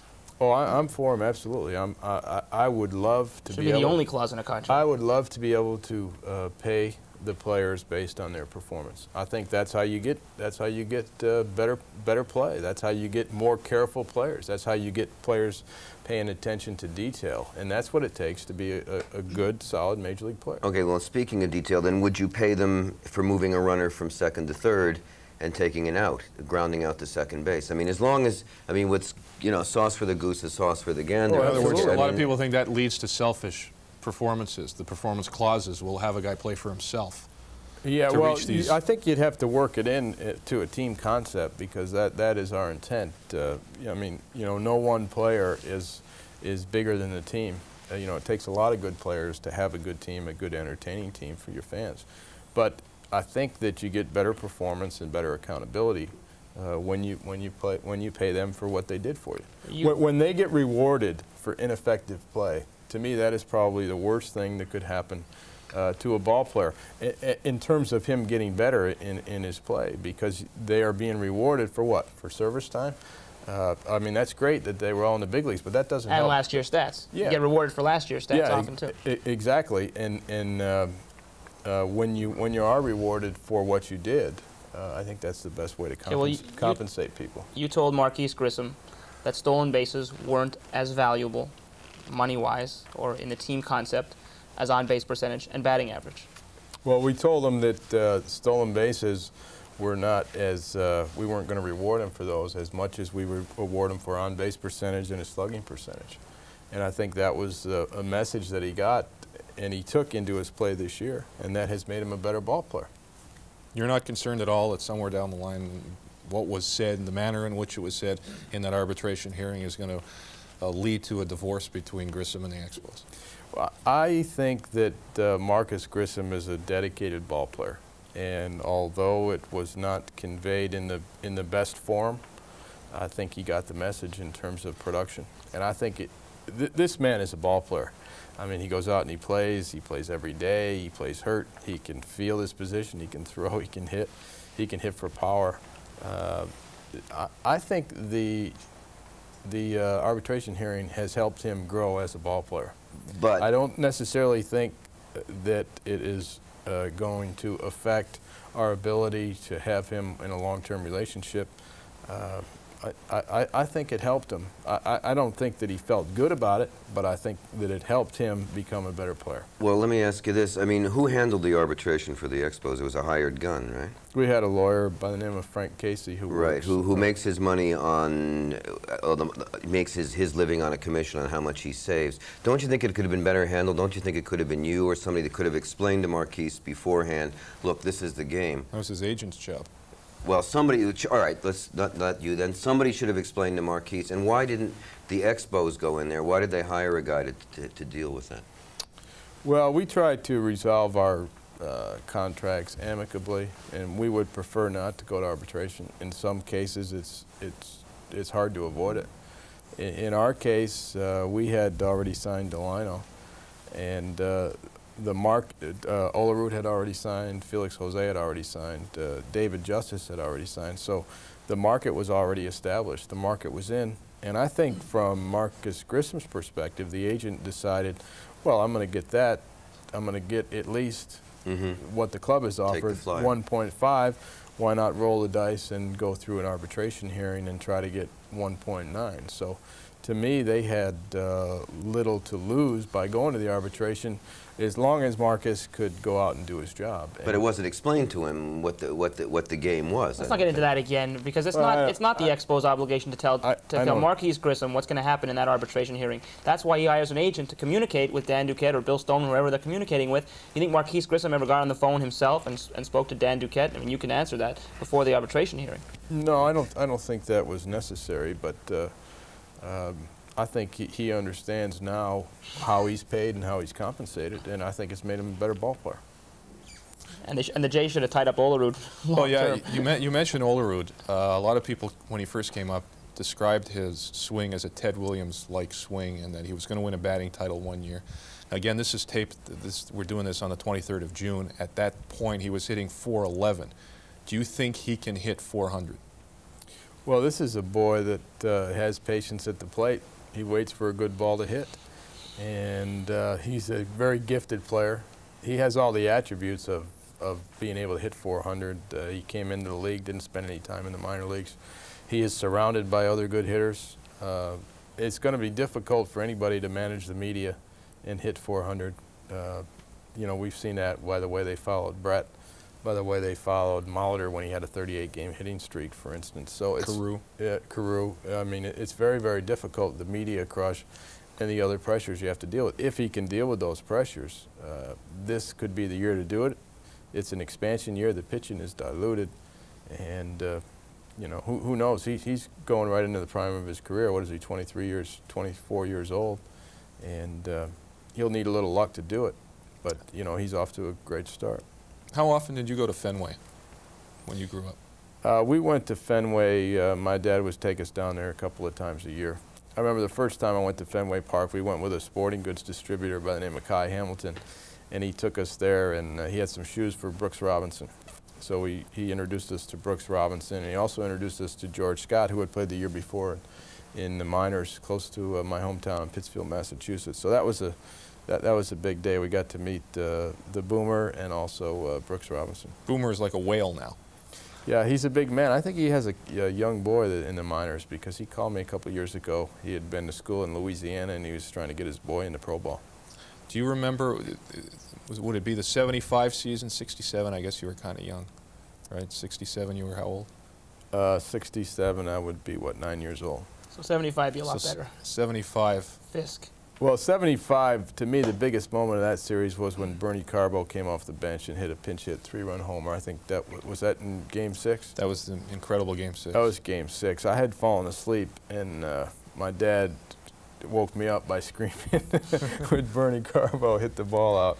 And then, of course, we stayed up and we watched Carlton Fisk's legendary home run in Game 6. You know, it's kind of, sorry, Terry, I'll let you, just a second. It's just kind of sad being a lifelong Red Sox fan to see how that team operates. I don't know what kind of relationship you have with Lou Gorman, but it seems to me he closes his eyes and says, we need this guy to play here and let this guy go. It just doesn't seem to have any, they don't seem to have any plan in orchestrating a team. The fans sense it. The media is starting to get on him in a little bit. There seems to be a feeling that he's not going to last as a general manager that much longer. Is that a goal of yours, to become the general manager of the Boston Red Sox? Well, I mean, the Red Sox, that's a very difficult franchise to operate. I know Andy McPhail had a quote a couple years ago. He said, if you paid me $1 million, I wouldn't go to Boston to generally manage that team, because of the passion of the fans and the rabid passion of the fans. You know, what Lou Gorman, I think, has done a pretty good job there. He has put together a couple of division winners, and that's a tough market to go in. You got into this game, this GM's game, very early, because of your love for for baseball. Well, that's something that I always wanted to do. And I'm talking about your semi-pro team. Well, yeah, I mean, I got a lot of experience with a semi-pro team in Massachusetts, the Dalton Collegians, that my brother and I started, and we traveled around New England. We traveled to Baltimore, Maryland to play Johnny's, which is a very good amateur team. And we went to New York State. We played against Syracuse Junior Chiefs, which was a good junior A team. We played some teams in the Cape and also the Boston Park League. But I got a lot of the experience that I use in my current job by putting together an amateur team. I think a lot of people get a lot of experience in doing volunteer work that they take on and use in their real job. But that was because your baseball career was over. I mean, the Legion ball was done, and you were in college. Yeah, we were done with American Legion, and we wanted to continue to play during the summertime. And this team we started up again was a good way to do it. So not only that, my brother and I, we were the groundskeeper, we were the public relations director, we hired and fired the manager, and we recruited the players, recruited the sponsors, whatever. So it was a lot of fun. Real quick, Carlton Fisk, unhappy in Chicago. The Expos have had experienced catchers throughout their history, basically. Gary Carter's gone. Not too many 45-year-olds. Not too many of them. But he was a hero of yours. Any chance you would go for Carlton Fisk? I think Carlton Fisk, when he retires, is going to retire as a Chicago White Sox, and that'll be it. All right. All right. I don't know how you can say a guy who signed Matt Young to a multi-year guaranteed contract, who let Ellis Burks go and then gets Calderon to play center field, is doing a good job. Other than that, it's been a wonderful Calderon's 2 hours. center field? He's played center field this year. Yeah. A lot of center field. Too much center field. It's an interesting concept. After letting Ellis Burks go. This is a very humbling game, baseball. Have you been humbled yet?